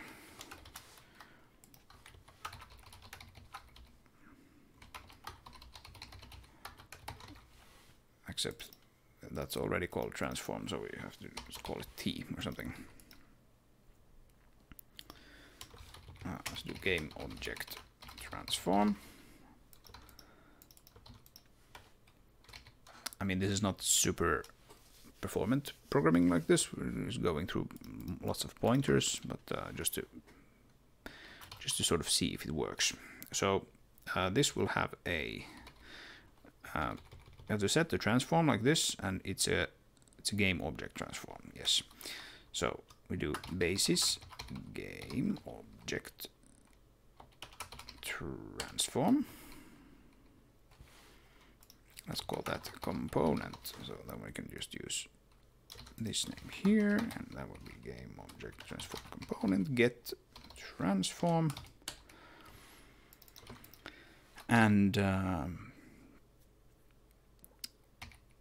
And this will now be then position.y equals, and we have to do the static cast between fixed points and floats again. So essentially like this, that thing, right? I mean, I'll make just a helper method for just syncing these, so you don't have to do this all the time, but for the time being. And then we have to just poke it back in.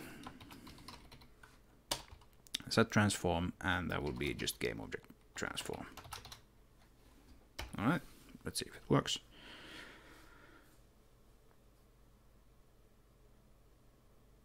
And there we go. And now if we press P to pause the game, the ECS stops updating because they'll move around. The ECS is not updating anymore, so nothing happens. And press P again, and they move around. Okay, so that's pretty cool. That's pretty cool. And with that, I think we've accomplished what we set out to do for this video. So obviously lots of things to do still, but I'm kind of happy with how this turned out, considering that I'm really just like doing the work. This hasn't been rehearsed or even tried before this, so there were lots of little things to figure out, and things like the you know, the bug with the missing x coordinate here and things like that. So with all of that, I feel like we got a pretty good start. And this ECS test module as well as this ECS test object and this object here that just sort of kicks everything off, these are all going to go away, obviously. Like, these are just here to sort of prove the concept of this whole chain. And it seems a little silly now to build it like this, because we have to like cross this boundary all the time and do, you know, do things like this. But it's worth keeping in mind that lots of gameplay code can actually live completely on the ECS side. Like everything that has to do with like AI or even some physics calculations can just be done there. And then, you know, physics like the movement of characters, for example, can just stay completely on the ECS side. And then when we've essentially resolved the position of something, we just push the matrices over. So we don't have to cross that boundary all the time. And that's kind of where the ECS system will come into its own right, when it can just it can just stay in its own world most of the time, and then just occasionally flush something out to that side. And of course, nothing prevents us from doing things then on this side as well. So if you have like an object, you know, let's say you had some like sparks or something like coming off these guys here and falling to the floor and colliding with it. That could all just stay on the GameObject side, and perhaps even be client only, without the ECS having to deal with that at all. It's kind of a nice split of responsibilities essentially. And certain things such as using PhysX, for example, is obviously only possible currently on this side. Well, I mean, you can do them. You can use PhysX here if you want to. You can even set up like a scene only used by the ECS, because you can have multiple physics scenes. But that system is kind of ready to go only on this side currently. So that kind of stuff kind of makes sense to keep on the GameObject side for now. But anyway. I think that does it for now. This was kind of fun to do on video. I'll probably do more of these things on video in the future. And with that, I leave you with the usual wishes of liking, subscribing, clicking all the buttons, and I'll see you in the next video. Bye.